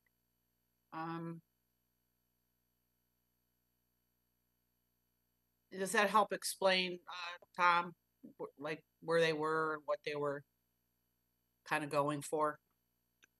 It explains some of the logic and some of the thinking. And there's kernels of what I was looking for in there. I don't want to hear that it's a step to go somewhere that we weren't prepared to go.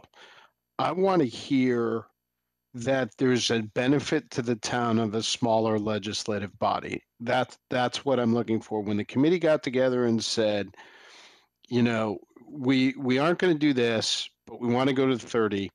What was the obvious benefit? I think Pam actually came the closest to actually answering that. I think John tried and made some valid points. I don't particularly agree with the town administrator point, only because I don't think the town administrator has much to do with the legislative body right now. But I just want to hear on its own merits, why is 30 the right number? I'll go to my other point, and then I'll let this lie for now and think on it. And my other point was, and I was surprised at this, I didn't know this. I didn't know that the RTM actually voted on its own size. That was actually a surprise to me. And shame on me for that, but it was. And I don't agree with that at all. I think that it should be set by the charter, as opposed to the RTM gets to vote whether it's 56 or 40 or 48. I just don't think that's I don't think that particular provision is appropriate. So I thank you for the time and the discussion. I'll follow up from here, and I appreciate it. Thank you. Thank you, Tom. If I may, just sure. You know, I want to echo. I think I tend to agree with Commissioner Mottola here that in the absence of data, it feels like a feeling. In the sense of it makes smaller bodies are more accountable to the community. I don't yet have a sense of how, and I don't need to belabor because I've made my point clear, but I think that if I were to support this, I would really need to understand with data, because I think, you know, smaller bodies, town administrators also can have representative town meeting. It's not mutually exclusive. So I'm not hearing anything that is data-driven rationale for the why. And I'd also be curious, was the RTM, was there a sense of the body of what they wanted and what they feel? I mean, I agree. I will disagree and say, you know, I do think there are certain things that are broken about the way the RTM functions, but having served on it for one term, I don't think a smaller body would address those. And I think, again, it's a feeling, but the accountability piece, having 4, and the fact that we feel that we are a city, you know, having 10 little hamlets represented by 4 different people seem to kind of combat some of that. So again, I can move on, but for me to support it, I would need more data. Okay.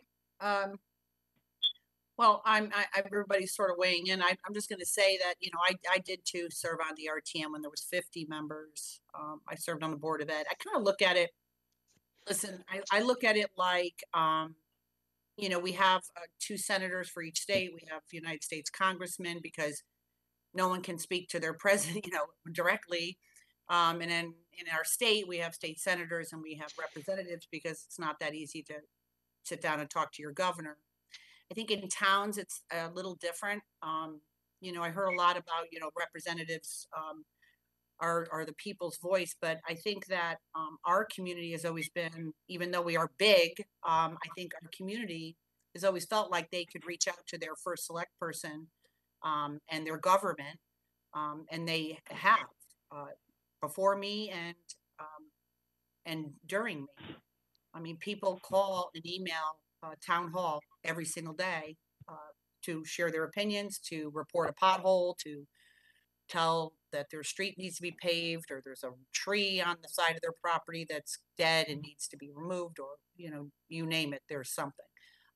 So, I mean, listen, I think it might be easier listen, this is not for me, this charter, you know, it's going to be for our future. I think that it might be a more intimate relationship for the administration to work with a smaller legislative body. I think there might be some actual benefits to that. But again, I think that the legislative body in our town serves more to provide ordinances and obviously pass budgets and things of that nature. So that's just my piece of it. I think either one, I thought people were very up in arms about when 50 got moved to 40, and I don't think we saw any really significant change to how our town operates. So I was inclined to listen to that. I don't see any data either way saying our town is going to suffer greatly with a reduction of 10 members across the entire town, or that it is going to benefit greatly with 10 additional members. So I was keeping an open mind on it all the way through. I have a very specific question about ex officio voting members as I'm looking here, if I may. It says the RTM shall have for section, what is it? It's the ex officio, B. It doesn't have mention of Board of Selectmen as ex officio. Is that a change?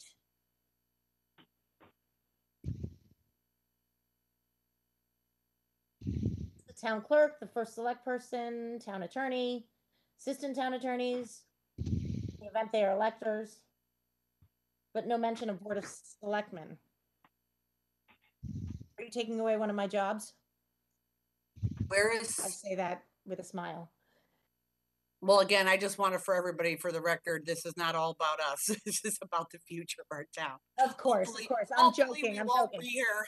Yes, but that being said, if we have the Board of Selectmen agree, I was saying that tongue in cheek. But I don't know what section are you referring to, Nancy? In Article 3, 3, 2B. B. It says ex officio non-voting members of the RTM. There's no mention of the Board of Selectmen. You see that, Attorney Mednick? I will point out, I believe that's in errata.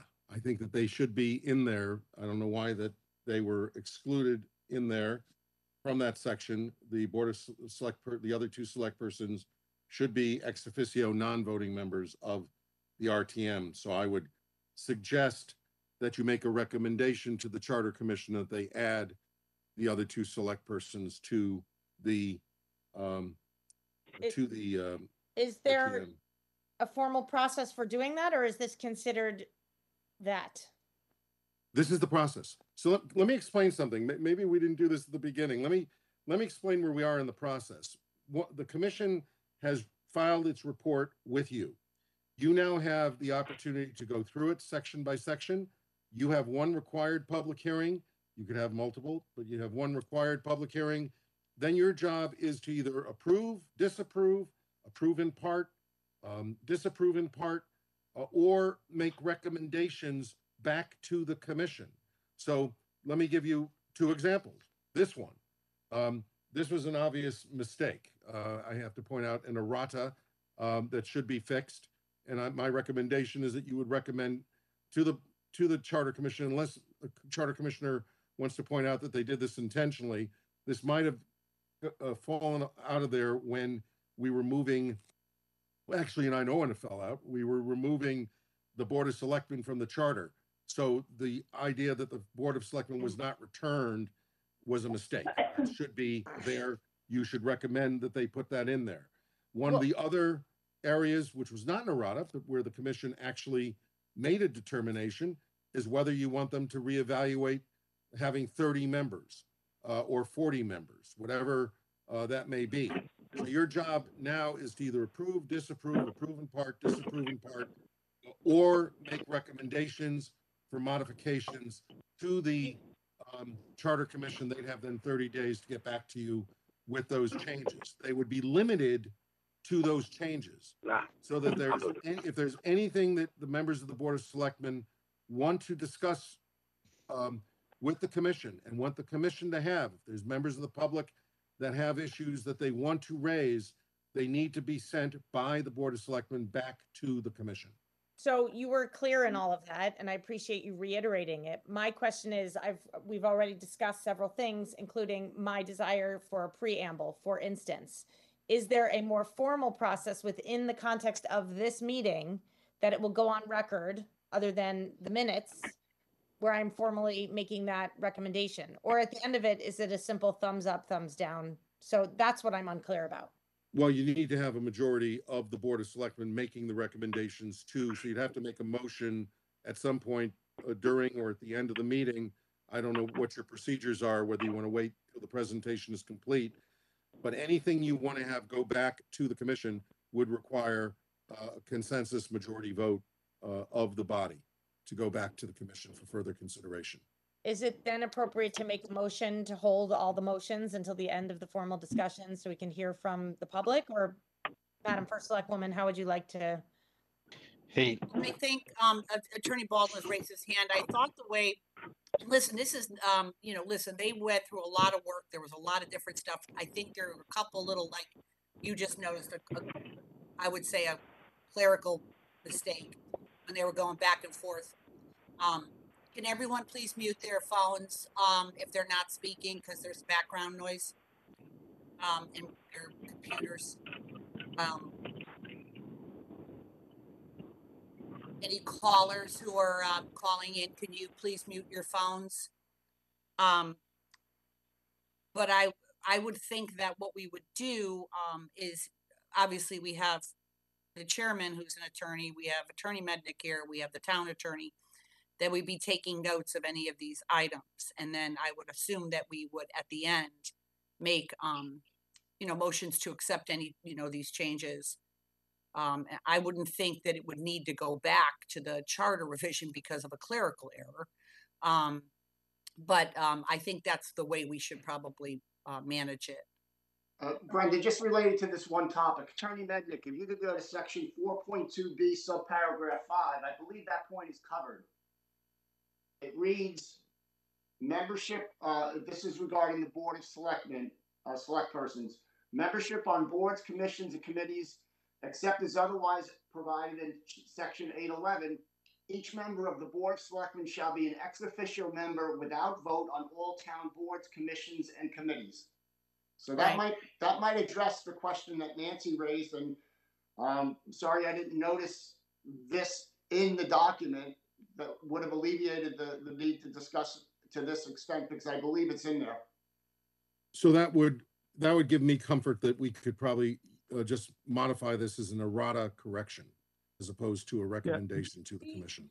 The only thing I would say, oh, sorry. Sorry, this is Town Attorney Jim Baldwin. I just want to point out, I was about to point out what Commissioner Wynn just said, but I also want to point out that this is the current language from the current charter. And I think that the Selectwoman Lefkowitz's point is a very good one. And that is also the purpose of this commission, which is to make this charter better and more clear. And so I think that it is a substantive change in that sense. It's not a leftover from a previous iteration that had taken it out and now it remains out. It's actually out of the current version, but I think that it's a useful thing to include in the new charter, and that's why we're here, isn't it? Mm-hmm. Excuse me. If I may add to, oh, sorry. Hey, Jim, it's John Matola. I just read the current charter. Take a look at it. It says, I'm pulling it up right now. It says that selectmen are also ex officio members of the RTM, 4.2a. So just double check that, okay? Oh, yeah. It's 4.2a, and my version does not have that. That's amazing. I can't explain that. Yeah, mine has it. I just pulled it up. So Yeah, no, John, you're right. I see it. So it is an errata, and so it is something that should be Yeah. fixed. I Yeah, stand I corrected. pointed that out, that it's in the current charter. Okay.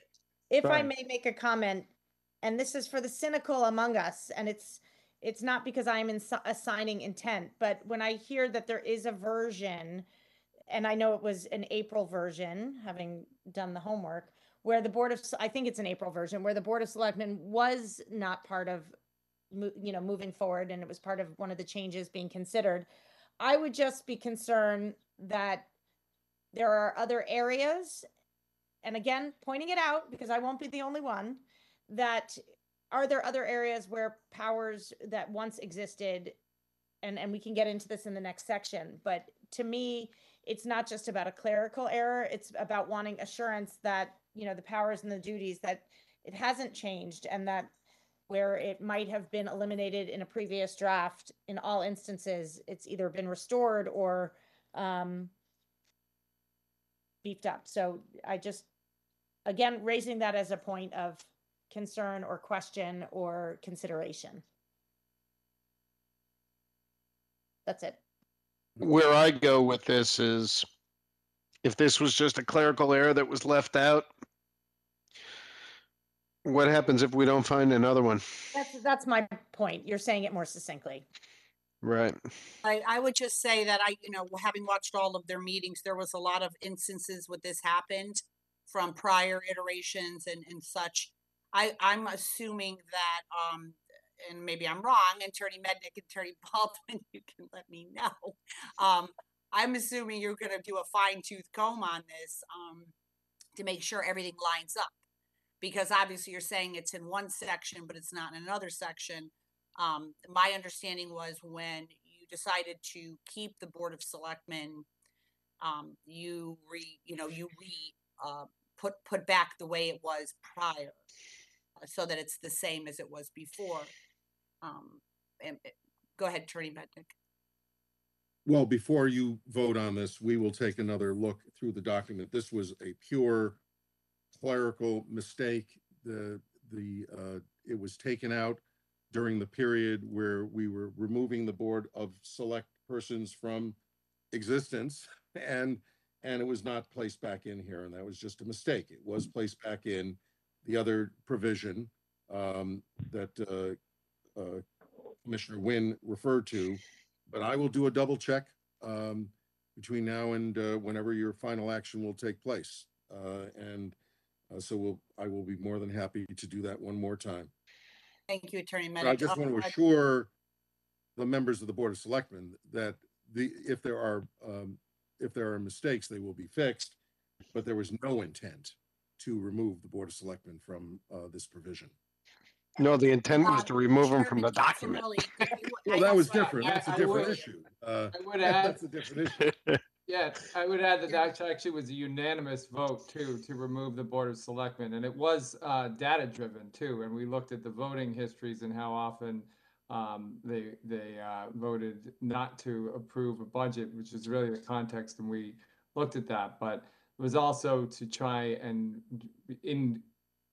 in cooperation with reducing the size of the legislative body, and found that it couldn't be done. So again, another time that we took analysis that if you watched it, you would understand that we used data, we used reporting from other towns, we used expert testimony from the university professors, and came to conclusion and saw that maybe we weren't in the right area. And so I would like for you to really consider all the documentation sources that we use along this process, and not just focus on one. All right, thank you, Brian. So I'm gonna just, I want us to move along a little bit because obviously we've got a lot to do. And I'm gonna just mention now, based on how this meeting's been going, that I'm assuming now that the public hearing meeting on Wednesday may turn into a lot more discussion in the beginning, because I was hoping that we were going to have, some really focused discussion. But so I'm thinking we may have to continue discussion, then have hearing, and we're going to probably have to come back the following week for a vote, because I want to make sure we have enough time is all. So I'm going to hand it back to you, Attorney Mednick. Do you want to proceed with the next article? Sure, happy to do so. Article 4. Yes, thank you very much. For the most part, we maintain status quo here, and there's one significant addition in this section that I believe was a result of the discussions at the time we were looking at legislative authority, since we were moving away from the Board of Selectmen concept, this concept of the $100,000 approval of $100,000 contracts that are exempted from procurement and solicitation requirements would be subject to approval by the Board of Select Persons, including Board of Education contracts in that case. The notion there was it would be a very limited group. I can't imagine there are very many contracts at the Board of Ed that are exempted from procurement and solicitation requirements. And so that is an additional authority that is granted to the Board of Select Persons under this charter. In all other respects, there are no changes. There may be a few clerical changes, but no other changes to the powers of the Board of Select Persons except for that. Can I make a comment on that? I have a question. Yep. For oversight and appointees, subpoena authority, to me, it's still vague in terms of how that process happens. And if there could be a line, one thing I would want to see is a clearer path to how that would, and I don't know if it is by charter or by who's in charge, but the ability to sort of call for something and then have it be so, I just would want to see more codified. I don't know if I'm being clear here, but. Thank you. You're being very, very clear in your observation. Here's one of the issues that is problematic. I had proposed when we were eliminating the Board of Select Persons to shift the subpoena authority over to the RTM, because in the state of Connecticut, legislative bodies, local legislative bodies do not have subpoena authority. The only reason you have subpoena authority in this charter is this is a special act provision. So we need to be very careful. So we didn't change this provision. This is a current provision that is here. We would have been taking a shot at moving it over because it's one of the few legislative powers that you actually have. This, along with that $100,000 provision I just talked about, are kind of quasi-legislative authority. And then approval of the first select person's budget is another kind of quasi-legislative function. But this is the original language. I don't think we changed it. I think the note indicates it's a recodification of the current language. I would be reluctant to modify it. I don't know how often the Board of Select Persons has used their subpoena authority, whether it's ever been tested in court, but this is a remnant of your special act that goes back at least to 1947. So I hope that wasn't a muddled answer to your question, but it's a special act authority. We did not change it, et cetera, So. Yeah, I was just thinking about historically where it could have been used and it hasn't, and I'm trying to understand in context, like around the fill pile issue, and I'm thinking about future cases. So I appreciate that it's a provision that was there. I just think that if it's going to remain there, we might want to understand how it can be utilized more effectively. What's silent in that section is what the vote has to be for the use of the subpoena, for example. My my reluctance would be to, it's a power that you have. You could probably establish a rule at the Board of Selectmen to effectuate the power. The RTM could establish a rule to effectuate the power by ordinance that would be consistent. I suppose we could establish a standard that would be a standalone sentence that would establish a standard for the adoption of a subpoena. Again, I don't know. We didn't do any research on it to determine the history and whether or not it's ever been used by the board. It sounds like it should have been used, perhaps, but it was not used. Again, there's no standard, and I don't know if you have rules of the Board of Select Persons that establish how you do certain things, but I imagine if you, in your rules, said you need a majority vote for A, B, C, and D, E could be the subpoena authority if you have rules that govern that kind of thing. Can I ask an additional question on this article, this section? Mhm. The mediation clause under C, appointment powers, mediation and resolution of differences, is that an addition, or is that, I meant to cross-reference, or is that a new? That's new. And what is there backup why that was added? And I'd love to, which then leads to my next question, which would be, what powers are new and duties, and how did the commission arrive at them? But specifically that one stood out for me. Nance, I missed that. Which one? The mediation and resolution Yeah, of differences. I had the same question. Thank you for bringing that up. I had the exact same question. And when would this come into play? Yeah, that's a new provision that I recommended to the commission. Again, because there is a very a diffused executive authority, and that the in most local governments, the chief executive officer, which is what the first select person is, has a lot more direct authority in terms of being able to have expectations about what people will do and how they will respond.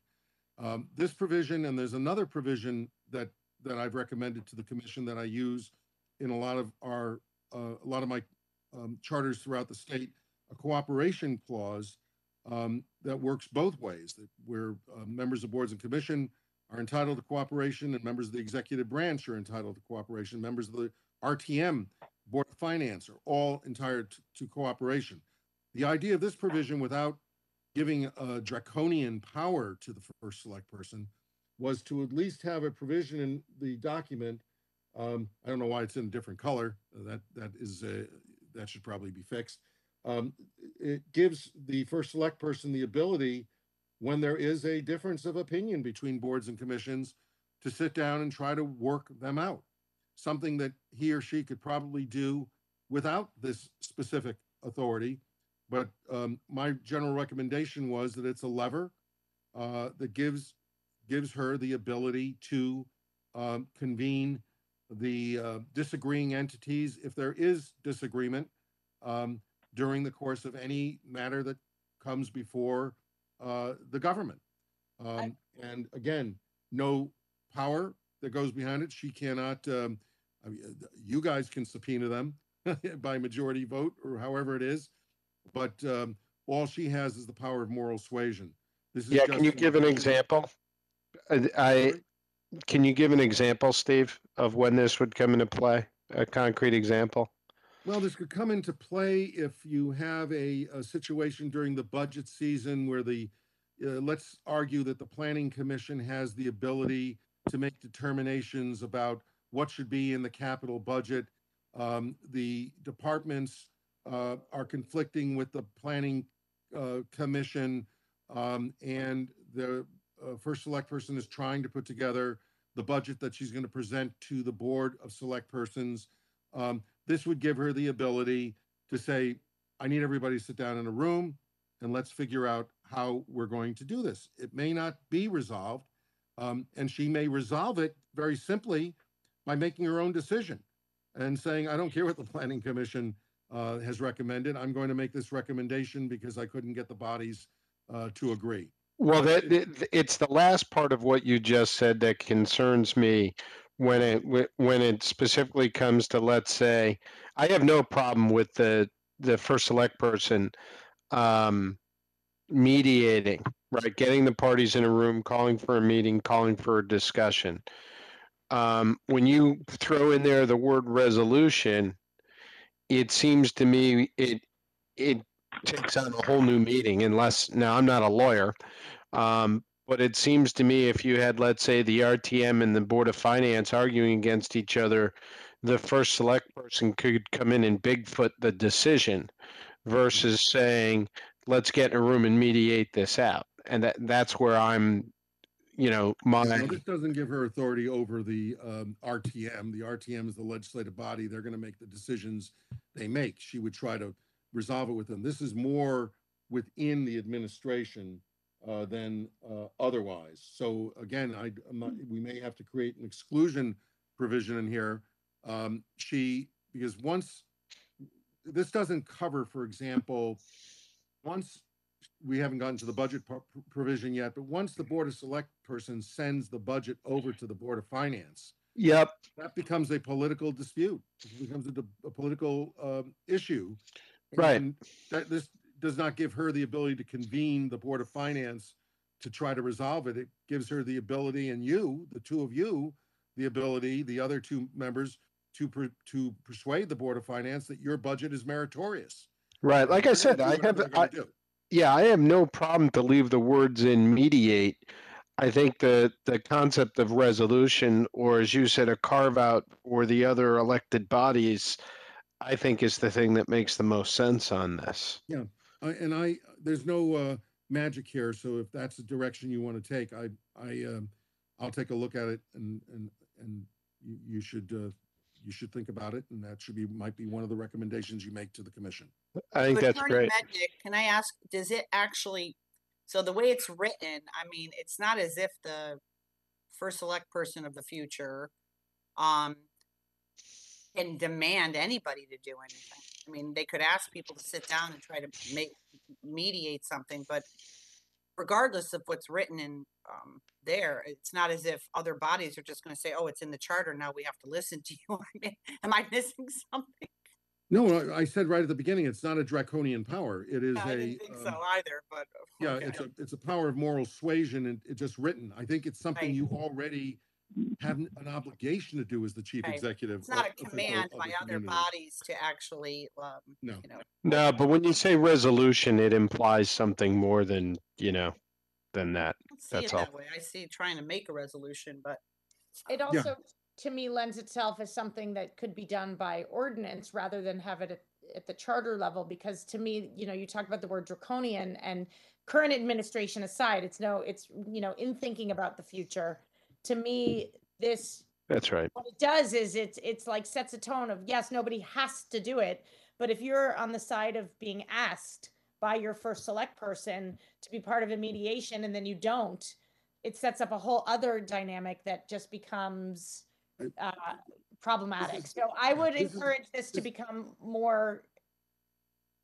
This is not about a mediation process. These are about, it's the word conflict resolution, right? I think, but that's what's getting us twisted. Yeah. And So I mean, it's about the ability to discuss the differences. Right. I mean, putting it at the charter level though just ramps it up. I was not trying to set her up as a mediator. She's the chief executive officer. To me, it ramps something up. Again, current administration aside, we're talking about future state. So, it's not about what Brenda does successfully or not successfully anyway, which she is. The reason I recommended it very simply is that you're dealing with fairly limited executive authority and very limited powers. And this is a provision I've seen. It's a provision we're talking about statewide with Title VII reform. But I think that language revisions that the select people are talking about would certainly be warranted because I just want to make it clear that the intent was not to go beyond just making it clear everybody understands that the first select person has a job as chief executive officer. And part of that is to mediate differences and get people to work together.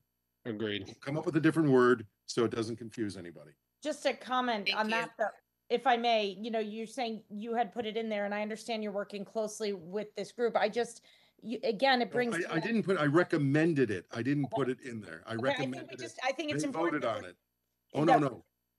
No, no, no, no, no, no, I just no. want to finish my thought, because I think Yeah. it's important to state for the Yeah. record that, you know, when you're saying that, just please be careful with language, because people who go back and listen to this, there is going to be an assumption that Attorney Mednick did this, and he, you know, so let's, anytime we can point out when Attorney it's up there. Mednick does not have a vote on So the I think commission. we need to be clear.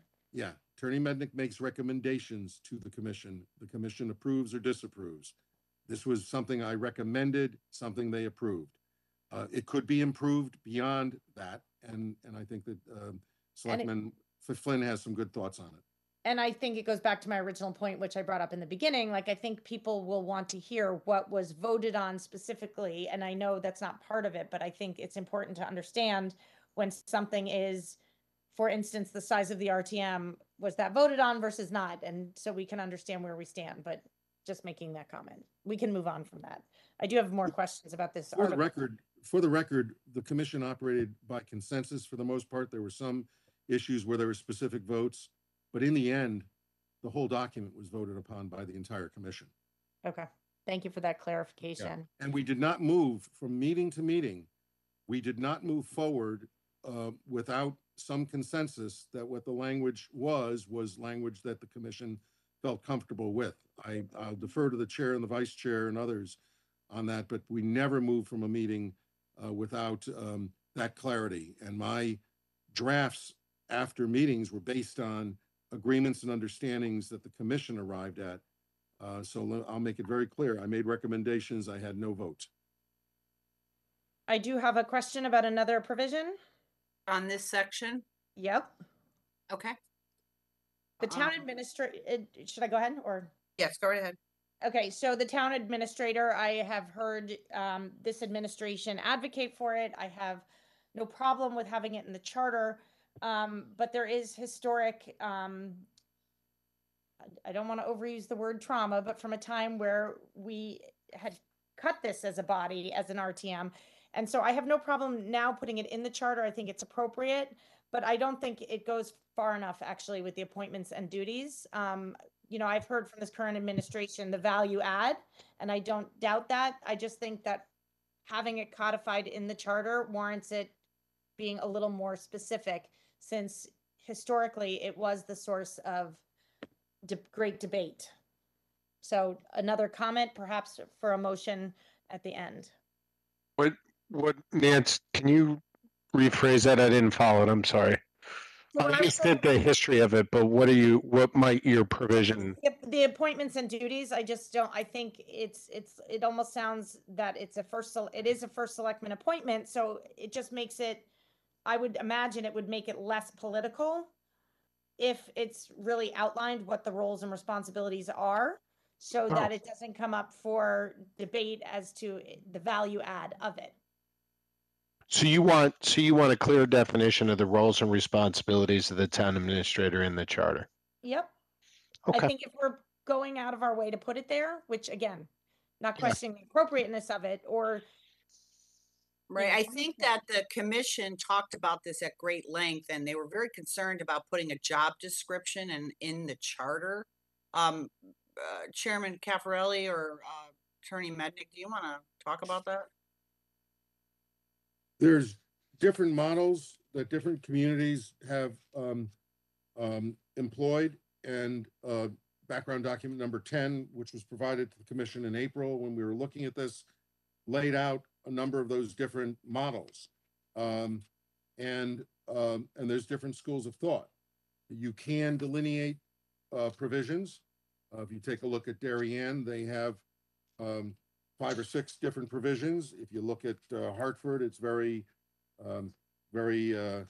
minimalist. Stanford and Stratford have some some delineated responsibilities. But I think the commission decided that this would be something that would be subject to the chief executive. Again, anything that's in a charter, I want to point out for the record, so everybody understands it, can be interpreted through ordinance.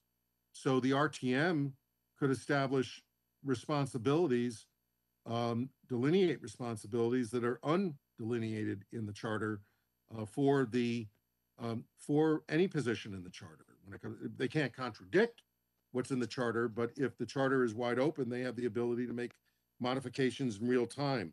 And I think that's the theory behind just having the broad responsibilities and having very clear delineation of broad experience, responsibility, background, and qualifications. So you can go either way. The commission decided to go with a broader definition as opposed to a more robust delineation of responsibilities.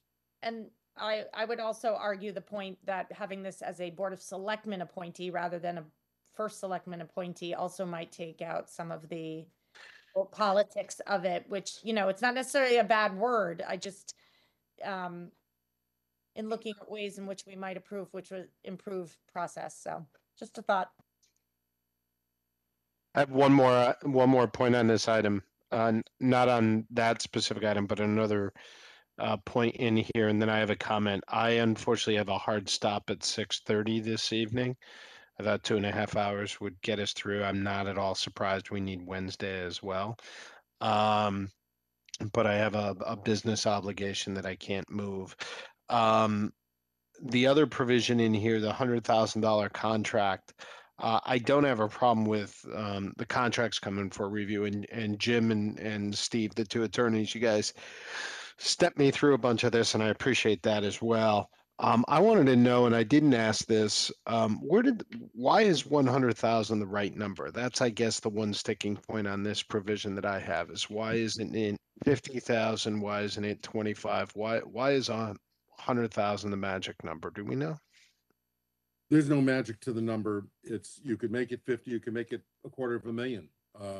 We thought it was a sufficiently substantial number. I recommended it as a sufficiently substantial number where I've used in other communities. Because remember, we're talking about items that are exempted from the competitive procurement and solicitation requirements. It might mitigate that you go lower, that you don't want to encourage non-competitive well, that's right. That's right. So a lower number may not be problematic. I think the number of 100,000 was a number that I had recommended as being a reasonable number. But if you want to discourage exemptions, you can make the number a lower number. Yeah, I'm thinking that I would like to look into this, but I'm not sure. I'd like maybe the finance department to take a look and see of all the contracts we look at that fall under this, what might it be? What might a good number be? And I see Nancy has her hand up. This is one of the things that I also thought about in connection with the Board of Education contracts. Will it have an impact on when and how often the Board of Selectmen have to meet if it's going to come before us? So I just think that these are things to consider. And again, would love to hear somebody weigh in from the commission or, you know. So, I know that Attorney Baldwin, you might want to weigh in, or Attorney Mennick. I know that they kind of mirrored other communities. Apparently, we did it sort of an antiquated way. Sure. And they were trying to do it more modernized. Attorney Baldwin, go right ahead. Yeah, I would just tell you that as the one who presents dozens and dozens of contracts to the Board of Selectmen in the course of a year, that I can't recall a time since I've been town attorney when a situation like this has presented itself. So it's not even a blue moon, which happens twice a year. This is just a very rare situation, by my experience.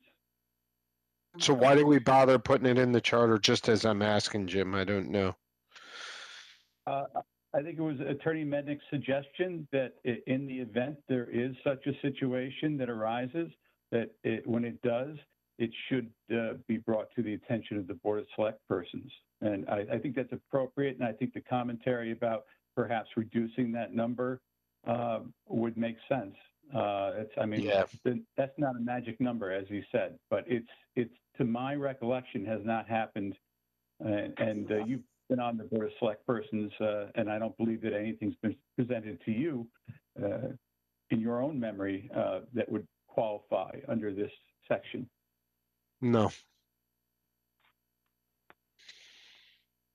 Yeah, I think a low number would be the way to go on this one. I had one last comment here that wasn't addressed. I don't know, Nance, if you had something. I don't want to cut you off or Brenda. I have lots of something, so go ahead. Okay.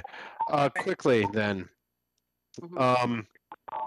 In this area, one of the things that we had discussed early on was kind of for lack of a better word, the salad of which positions get appointed by the first select person versus the board of select people.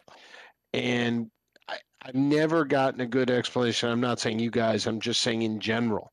I've never gotten a good explanation of how we ended up with these positions get appointed by the Board of Selectmen, these positions get appointed by the first select person.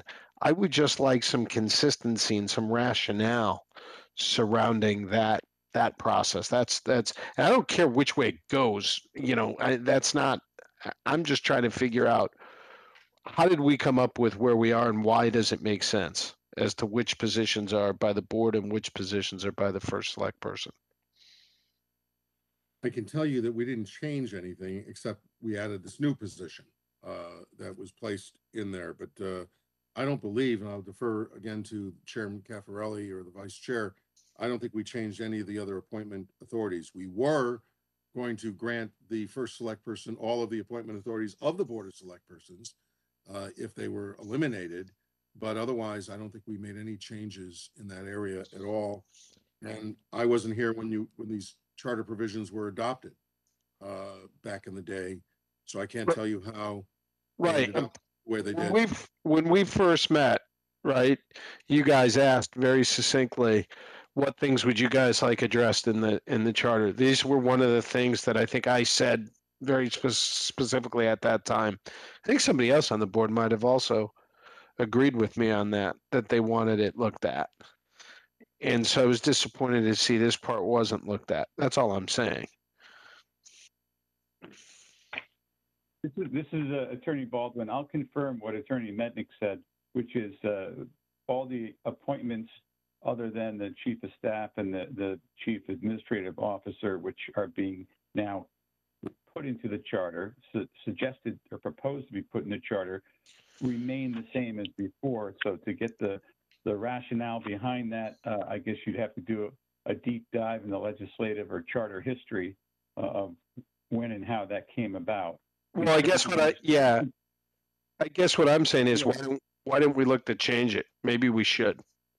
That's kind of my point.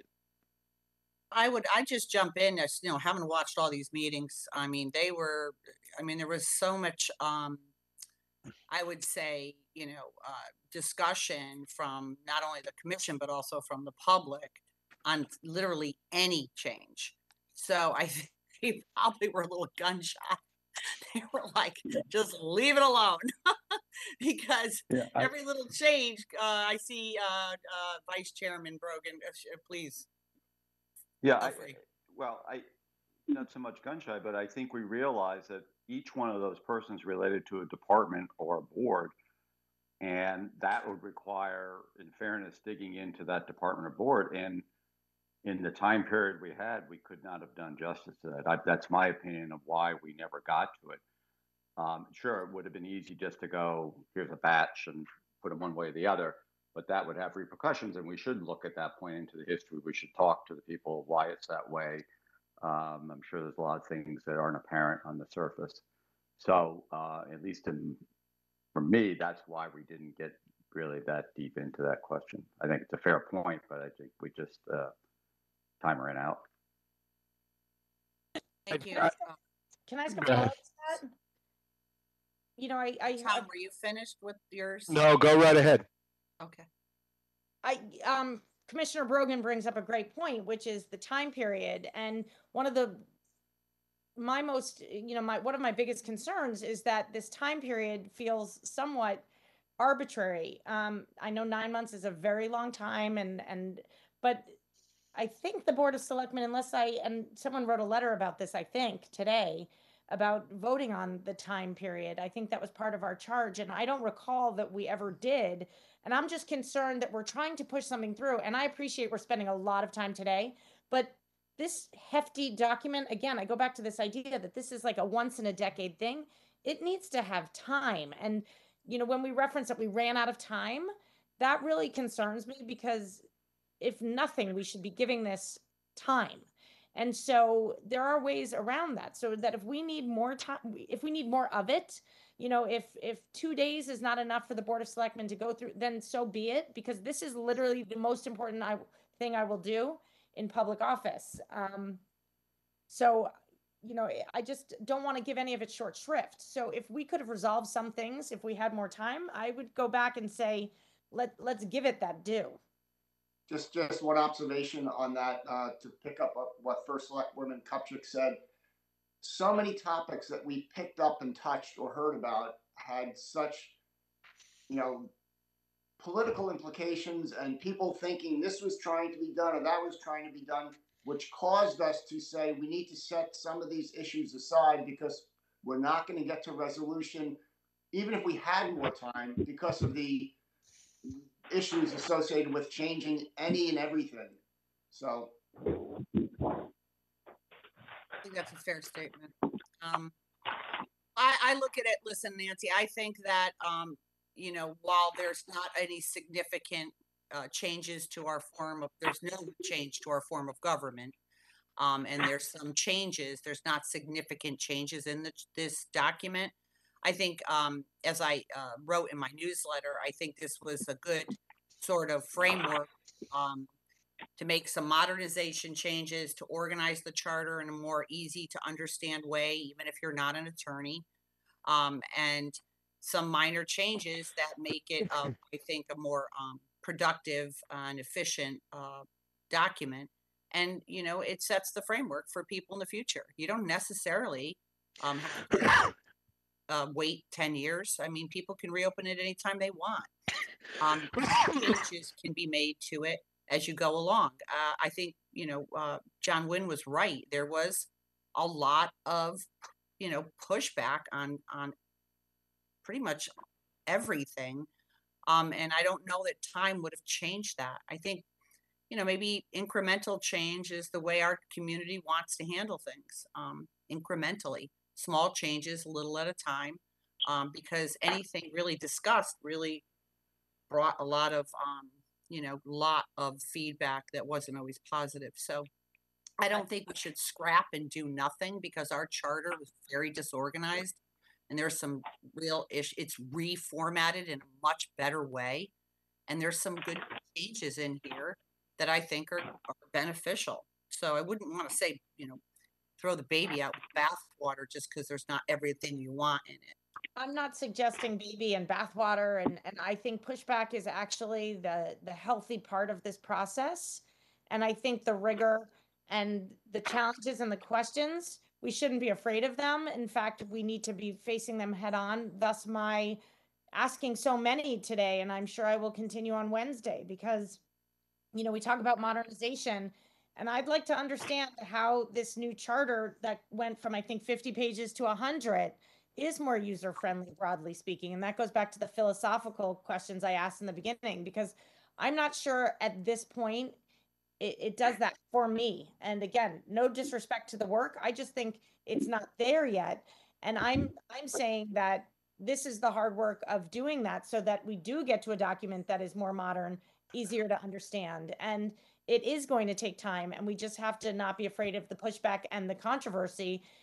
And I go back to the points I was making, not because it was emotional, but let's look past the emotion and see what people are really saying and asking, because I think that's where we're going to make progress. So that was the point of making my earlier commentary, not because the comments, I didn't like them, although I don't like the vitriol. I think we need to look at what people are saying behind the language. So that's my point, not throwing out the baby in the bathwater. Okay, do we want to go, Attorney Meg, do you want to move on to the next Happy to do so. I was just going to point out a couple of things for the record. That one is that there is a statutory time frame limit of 16 months, but we are also in a period where we have constraints on time because the commission is now reported to the Board of Select Persons. You don't have to resolve this by Wednesday, so you can resolve it the next week or the week after. There is more time for the Board of Selectmen to consider this, but we are kind of capped out on what the commission can do. We can only now respond to those items that are raised by the by you to them. So that needs to be understood, is that we are now in a time frame where final decisions have to be made.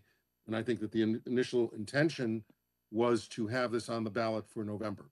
And so the final action has to be taken by mid to end of August so that the ballot questions can be submitted to the Secretary of State's office the first week in September.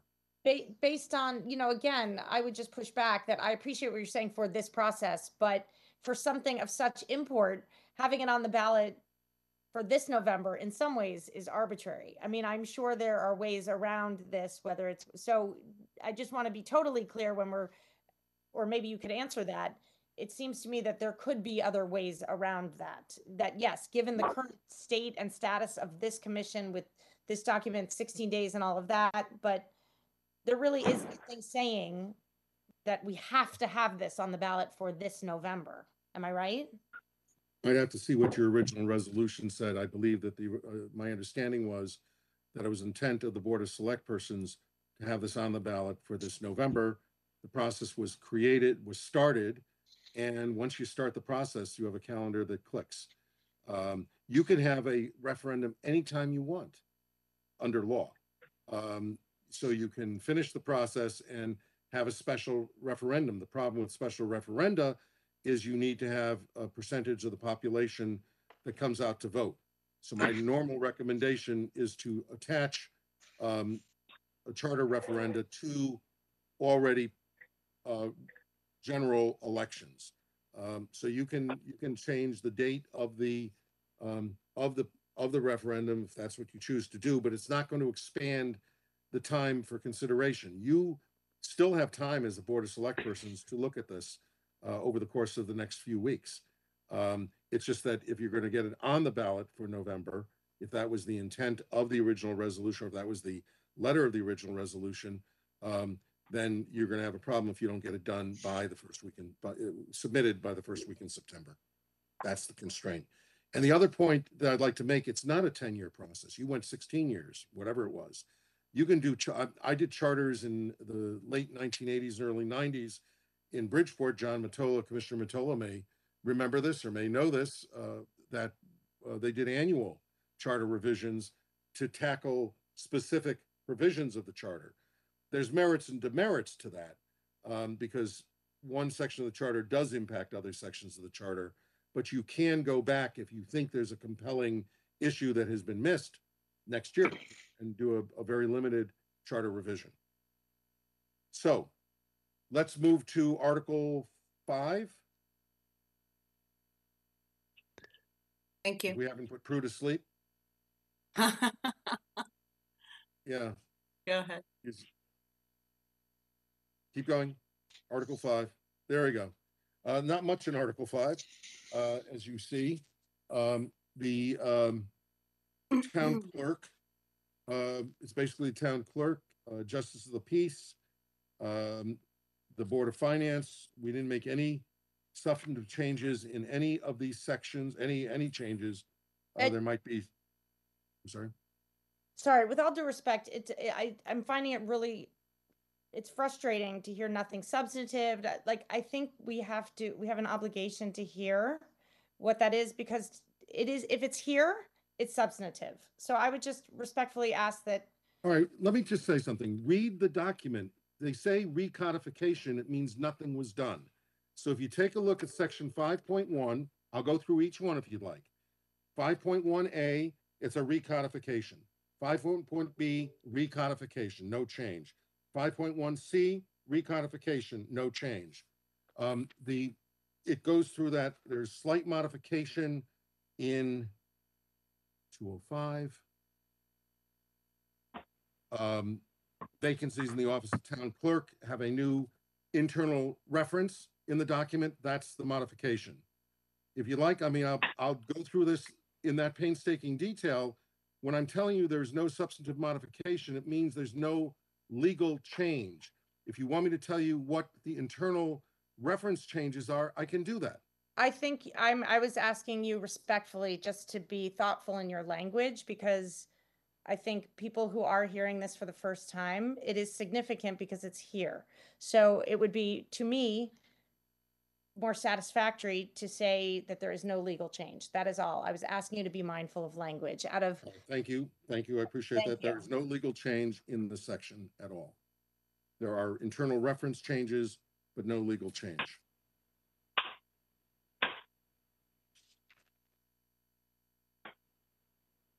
Article 6. What we did in Article 6 is, again, there are some new provisions. Here I will go through in some detail. There's, this is a transition article because what it does is it brings together a number of the eligibility requirements. Again, no legally significant changes in any of these sections. When you get to 6.2, there's a new provision. 6.2A and B are new provisions that address the issue of general requirements.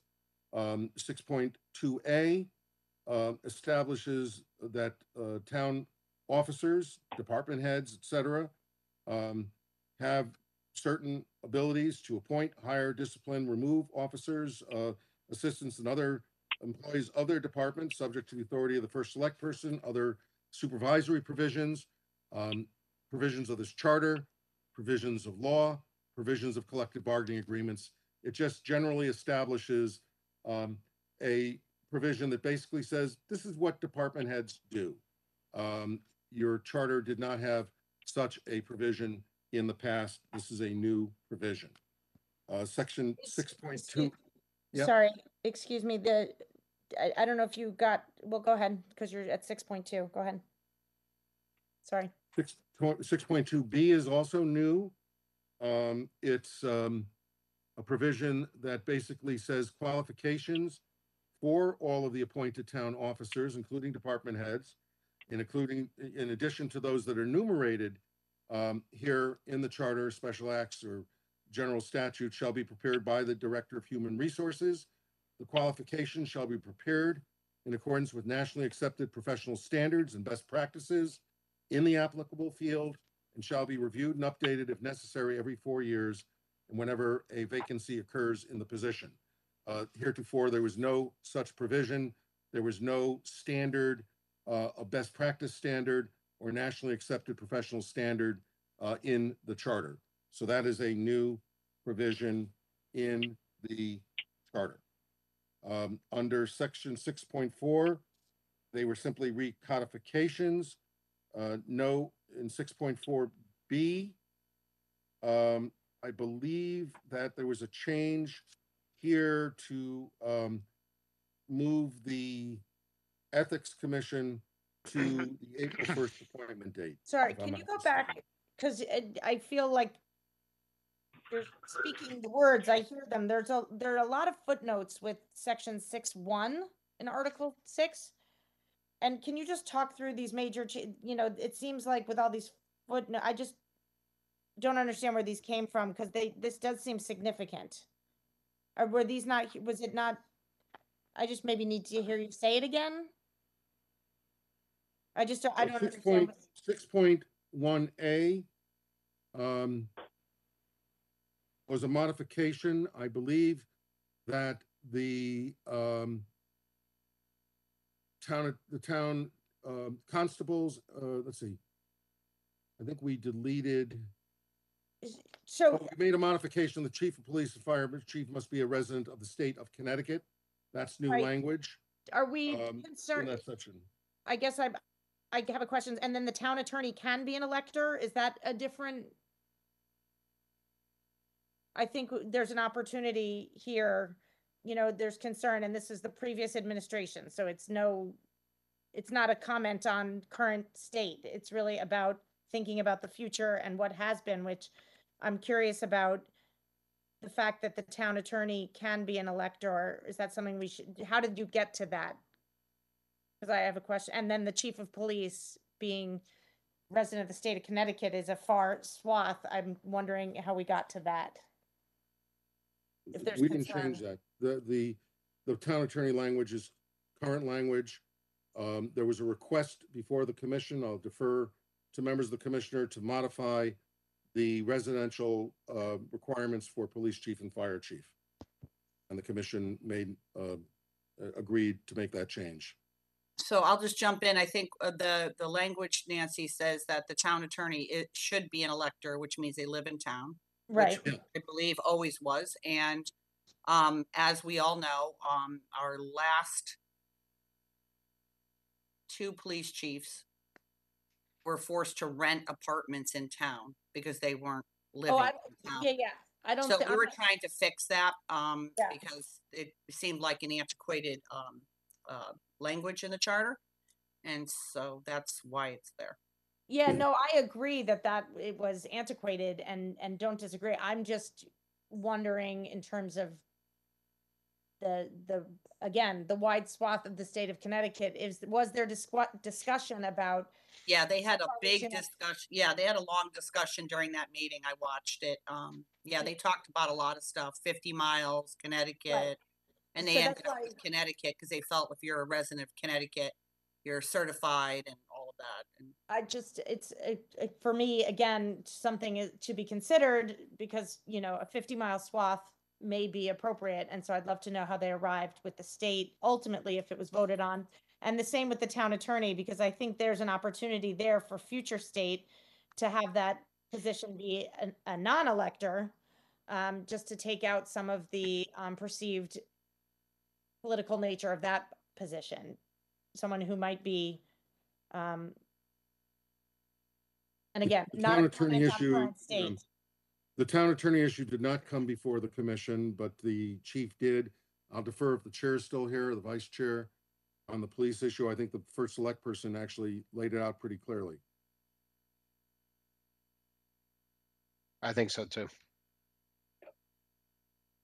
Okay, something I The can remainder raise. of 6.1 B, C, and D are just recodifications, with the exception of the modification of the start date for the Ethics Commission.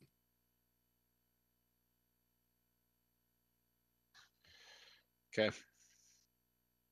Brenda, are we going to pick this up on Wednesday? yes, I mean, I'm gonna go a little longer just so we can get through some more because there's some time here. So I'll say we'll stop at 7. And then we'll pick it back up on Wednesday. I'm gonna have to figure out how we're gonna work this out. I may do the public comment first, or maybe after. I gotta figure out what's the most efficient way to do it. Okay. Okay, I'll follow back up. I thank everybody for their time. I've gone through these sections with the attorneys already, so I'll be following back up. Thank you, Tom. I appreciate you putting that work in. Yep. Take care. All right, thank you. Bye, Then thanks. continuing in Article 6, if I can, 6.5, 6.6, 6.7, 6.7 are all simply recodifications, no changes. 6.8 is a section I referred to earlier. This is kind of a cousin of the section on mediation and resolution. Won't use those words, but that's what I was talking about earlier. This is a language that really kind of says to people that there needs to be cooperation between all of the officials of the community. Again, there's nothing compulsory about this. There's no compulsion to force people to cooperate, but having the constitutional language in the document, I believe, has benefits for those people that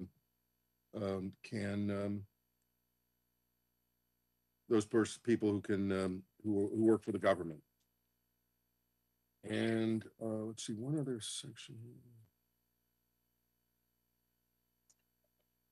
Can I ask a question while you're looking? Minority representation, I appreciate that it's just a recodification, but I know that in my time serving on the Board of Selectmen, that has been the subject of some question. Was there any discussion to change language to make it more clear? 6.3. No, I'm looking at it. This issue did not come up during the process, except to apply it to the RTM. But this provision was not reviewed during the process. I don't think there was one public comment asking us to review the section. I'd have to look back, but it was not reviewed. I think the Board of Selectmen automatically has minority representation, just based on the way our elections are. Well, these are members of appointed boards and commissions. Okay. I'm yeah. sorry. I thought you were speaking to Board of Selectmen. Yeah, and you have a stricter standard. The bare majority standard is a stricter standard than the state. Right. So, if you want to make it a looser standard, you certainly can do that. But the commission did not review that section. Is there a recommendation or something that everybody should think about, or? It's something that has come up in the past, and I was curious if there was any attention. It's been a cause of some back and forth historically, but I don't have any additional questions or recommendations at this moment. Okay.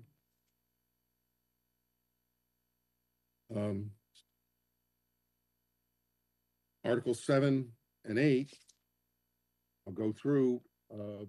My basic position is that there were, with the exception of some changes in the qualifications, the director and departments of Public Works and the director and departments of Parks and Rec, as well as the names of the flood prevention, climate resilience, and erosion control boards. There were most of this was recodification. And a lot of the modification provisions would be internal references, but the major changes that were made, if there were any changes, were made with regard to, as I said, the director of Parks and Rec, and the name of the flood prevention, climate resilience, and erosion control board. Is the chief of staff a change in the charter? The chief of staff is back in the executive section. Right, and then it says as a town officer, officers appointed by the first select person, town administrator, and chief of staff. Yes, those are defined in a different section. Some have actually raised whether those should be in 7-1. I made a recommendation that they be included so that members of the public can actually see who the first select person appoints to office. But they're not treated in the same way as town officers who run departments for the most part, but they were listed here for that reason, but there's no need to have them in that section.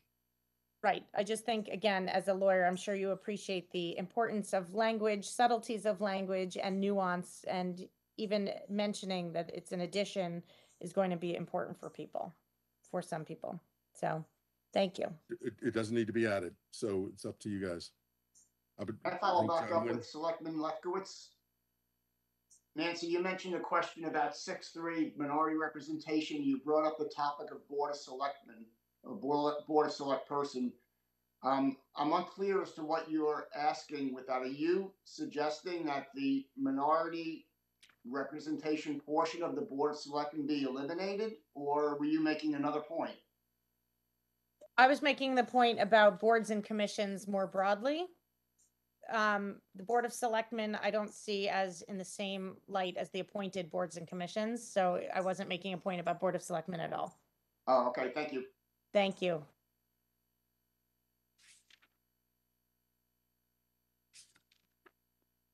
So I don't have any further comments, any further changes, legally significant legal changes in the document until we get to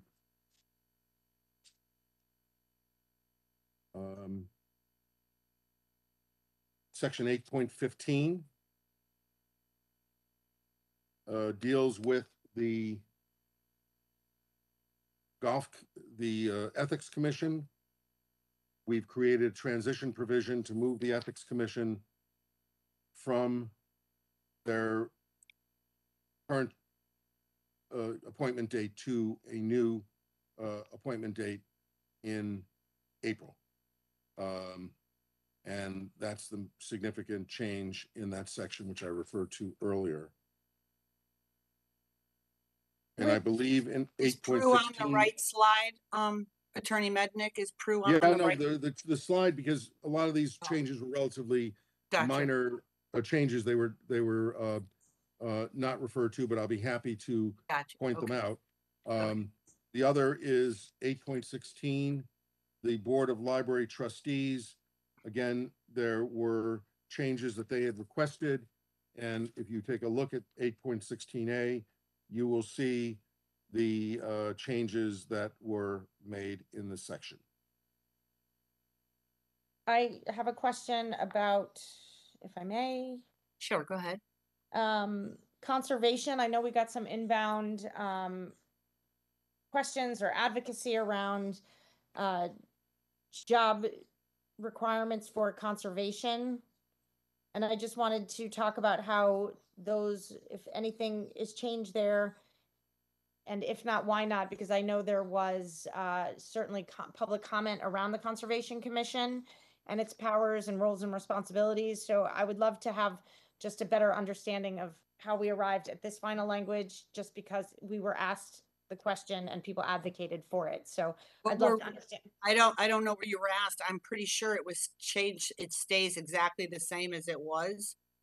The commission is the appointing authority of the director and has to be approved by the first select person. And Attorney Mednick, I don't remember this coming up as even a change at all. I'm talking about the job title. You're right. I'm talking about the job requirement for the conservation director. It wasn't about the commission. So I don't think that could be in the charter because that's an HR issue. Typically, my understanding of it is that, and in this case, we used a search firm with specific qualifications that we required, and they went out and did the interviews. It was a very exhaustive process, but the Conservation Commission chairwoman, and I believe two of its members served on this subcommittee of the commission. And it was the prior chair and the current chair, and one member served on the search committee with the search firm we hired. And they did all the work to find the most qualified candidate for our town, which I thought was a very good process and yielded us a very qualified conservation director. I'm mixing my metaphors. It was DPW and the licensed engineer. Oh, okay. Sorry. So I think that there was a lot of feedback on this as in the other way. And it has been always been told to me that we, our charter listed our director to be an engineer when we didn't even have an engineering department. And no one ever took the time during prior charter revisions to even look this closely at it. And there's a lot of things they didn't look at, the police chief things, all these things. And so, for example, we didn't have an engineering department when this was put in the charter. So it made sense that you wanted your DPW director to be an engineer.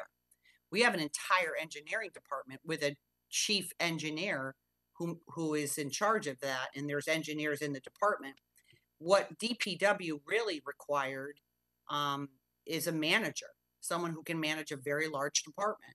DPW is a very large department, and you need someone who has management skills to manage not only the engineering department, to manage the projects. They work with WPCA. They work with all the DPW supervisors. So it just made sense. And even when we were trying to hire for a DPW director after the prior director was arrested, you know, the qualifications we wanted was managers. And we were boxed into people with an engineering degree that didn't necessarily have management skills. So it just really, it made sense. And what was the other one, Nancy, you were asking about? No, I was talking about the old charter DPW, that job requirement. That was the only one? It was the licensed engineer. Yep, I'm just trying to get, Brenda, if I may, there was one additional point relating to that DPW. It's that we use outside expertise so much more significantly than we have at times in the past, because the engineering aspect of things and the regulatory aspect of things have gotten much more complex. So the town seems to be moving more towards use of outside expertise to complement the on-staff engineers and the management responsibilities of the DPW person. Mm-hmm. Yep. Also, can I just add too that we did very specifically go back in and specify that the DPW director shall appoint or shall hire a town engineer. So that's codified in the charter as well. So you're not losing any of that engineering status. thanks for the point of clarification.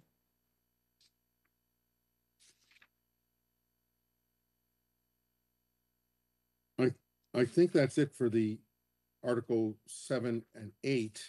I would respectfully love to wait until Mr. Flynn, Selectman Flynn, is here for the budget procedure and related I was matters. going to recommend the same thing. Okay. Rather than start on the budget, we should probably start at the next meeting on the budget. Very good. That'd be fine with me. And may I also say that it would be very helpful if any of the three of you have any questions, specific questions, send them over to me. I'll be happy to prepare answers for them for the next meeting. So if you have specific, detailed questions about some of the changes, I respect the fact that Select Person Lefkowitz is asking very, very good questions. I appreciate them, but some of them do require, because of the condition of the red line, me to go back and look at 2 or 3 different documents. So if you have 30 pages, send them to me. I'll be happy to go through and look at the questions and try to give you definitive answers on each of your questions. That would be a lot more productive for everyone involved, obviously. I know that Selectman Flynn took a lot of time to sit down and go through everything with you ahead of time so he could get a better understanding of the document. So if you could send those to Attorney Mednick, then we can have a more robust discussion, more focused discussion on Wednesday. And then obviously I'll figure out how we're going to manage this public hearing and this and the additional discussion, and then we'll move forward with the meeting that we talked about on the 5th as well. Well, with all due respect, Attorney Mednick and I did speak on several occasions, and for me, I think it's important to be able to have these discussions in the light of, day and publicly, because I think people benefit from the questions. I would also say that, there's nothing here that we haven't discussed that we can't pick up on Wednesday, but I will leave you with, I know that historically you had mentioned in a previous meeting, and also again reiterated on Wednesday or over the weekend when we talked, that you have worked with communities that have added an equity clause, and I would love you to come to the table with that on Wednesday to understand what that could look like, so that I can make a more informed recommendation to the commission. Absolutely. And my request was not to take this into a back room. My request was to give me the questions so in public I could answer them definitively. If I have a sense of the detailed questions that you've got, it would be much more informative to the public for me to know that, so I can answer the questions in a public setting. And I'll be happy to provide. I'll send it to the first select person's office tomorrow, a section of a charter that we're looking at with those provisions. But let me just say something about that. That kind of provision could go into a charter. It could also be adopted as an ordinance. And so understand that the charter is not the be all and end all. And there are a number of bodies that were seeking to be in the charter. And obviously the commission didn't have time to deal with all of them. But if the Equity Commission does not make it in the charter, you can always go to the RTM and try to adopt an ordinance. But I'll get those provisions to the first select person to have distributed before our meeting on Wednesday. No, I appreciate that, Attorney Mednick. And I just want to say for the record, you know, doing background homework on important issues is not necessarily trying to hide something from the public. It's just getting information so you have a better understanding. It doesn't mean you can't ask your question in public. I'm considering, based on the fact that we set the public hearing for Wednesday at 5:30, you know, to try to give people the opportunity when they get out of work. I would like to start the meeting earlier on the 29th for us to be able to talk and ask all these questions and have them answered. Would you be available at 4 o'clock for that meeting, Nancy? Yep, I Okay. have the day, so if it even has to be earlier, I'm happy to do it. I appreciate all the questions being asked, and I assure you I represent a constituency of people who have the same ones. So anything to do to help, you know, get those questions answered.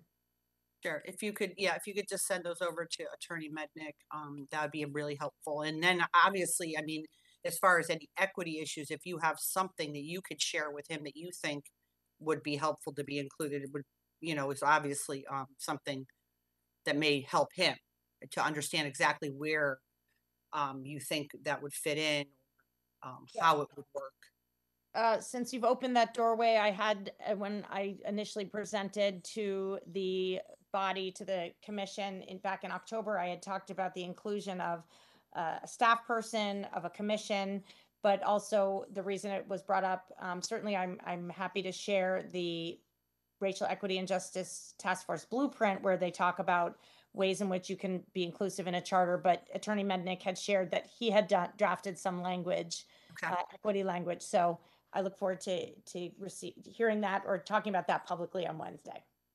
Awesome. And I'm going to just check with Selectman Flynn to see if he is available. I hope he is.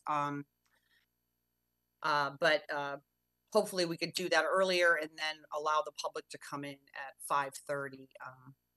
Maybe we could even take a 10-minute break to eat a granola bar or something. All right. All right, everybody. Thank you very much for making yourselves available. And I see it. I don't know, Attorney Baldwin, I see your hand up. Was that from a long time ago? Because now that the screen thing is gone, I can see you. Did you have something you want to say? Or was that from no, earlier? I'm sorry. I apologize. That's a holdover from before. Okay. All right. All right. All right. So we will set the notice up if it's, you know, if we can do this earlier. And I'm going to ask for a motion to adjourn the meeting. So moved. Second. All in favor? Aye. Aye. All right. Thanks, everyone. Have a good night. Thank you so much. All right. Take care. Bye. Take care. Thank you.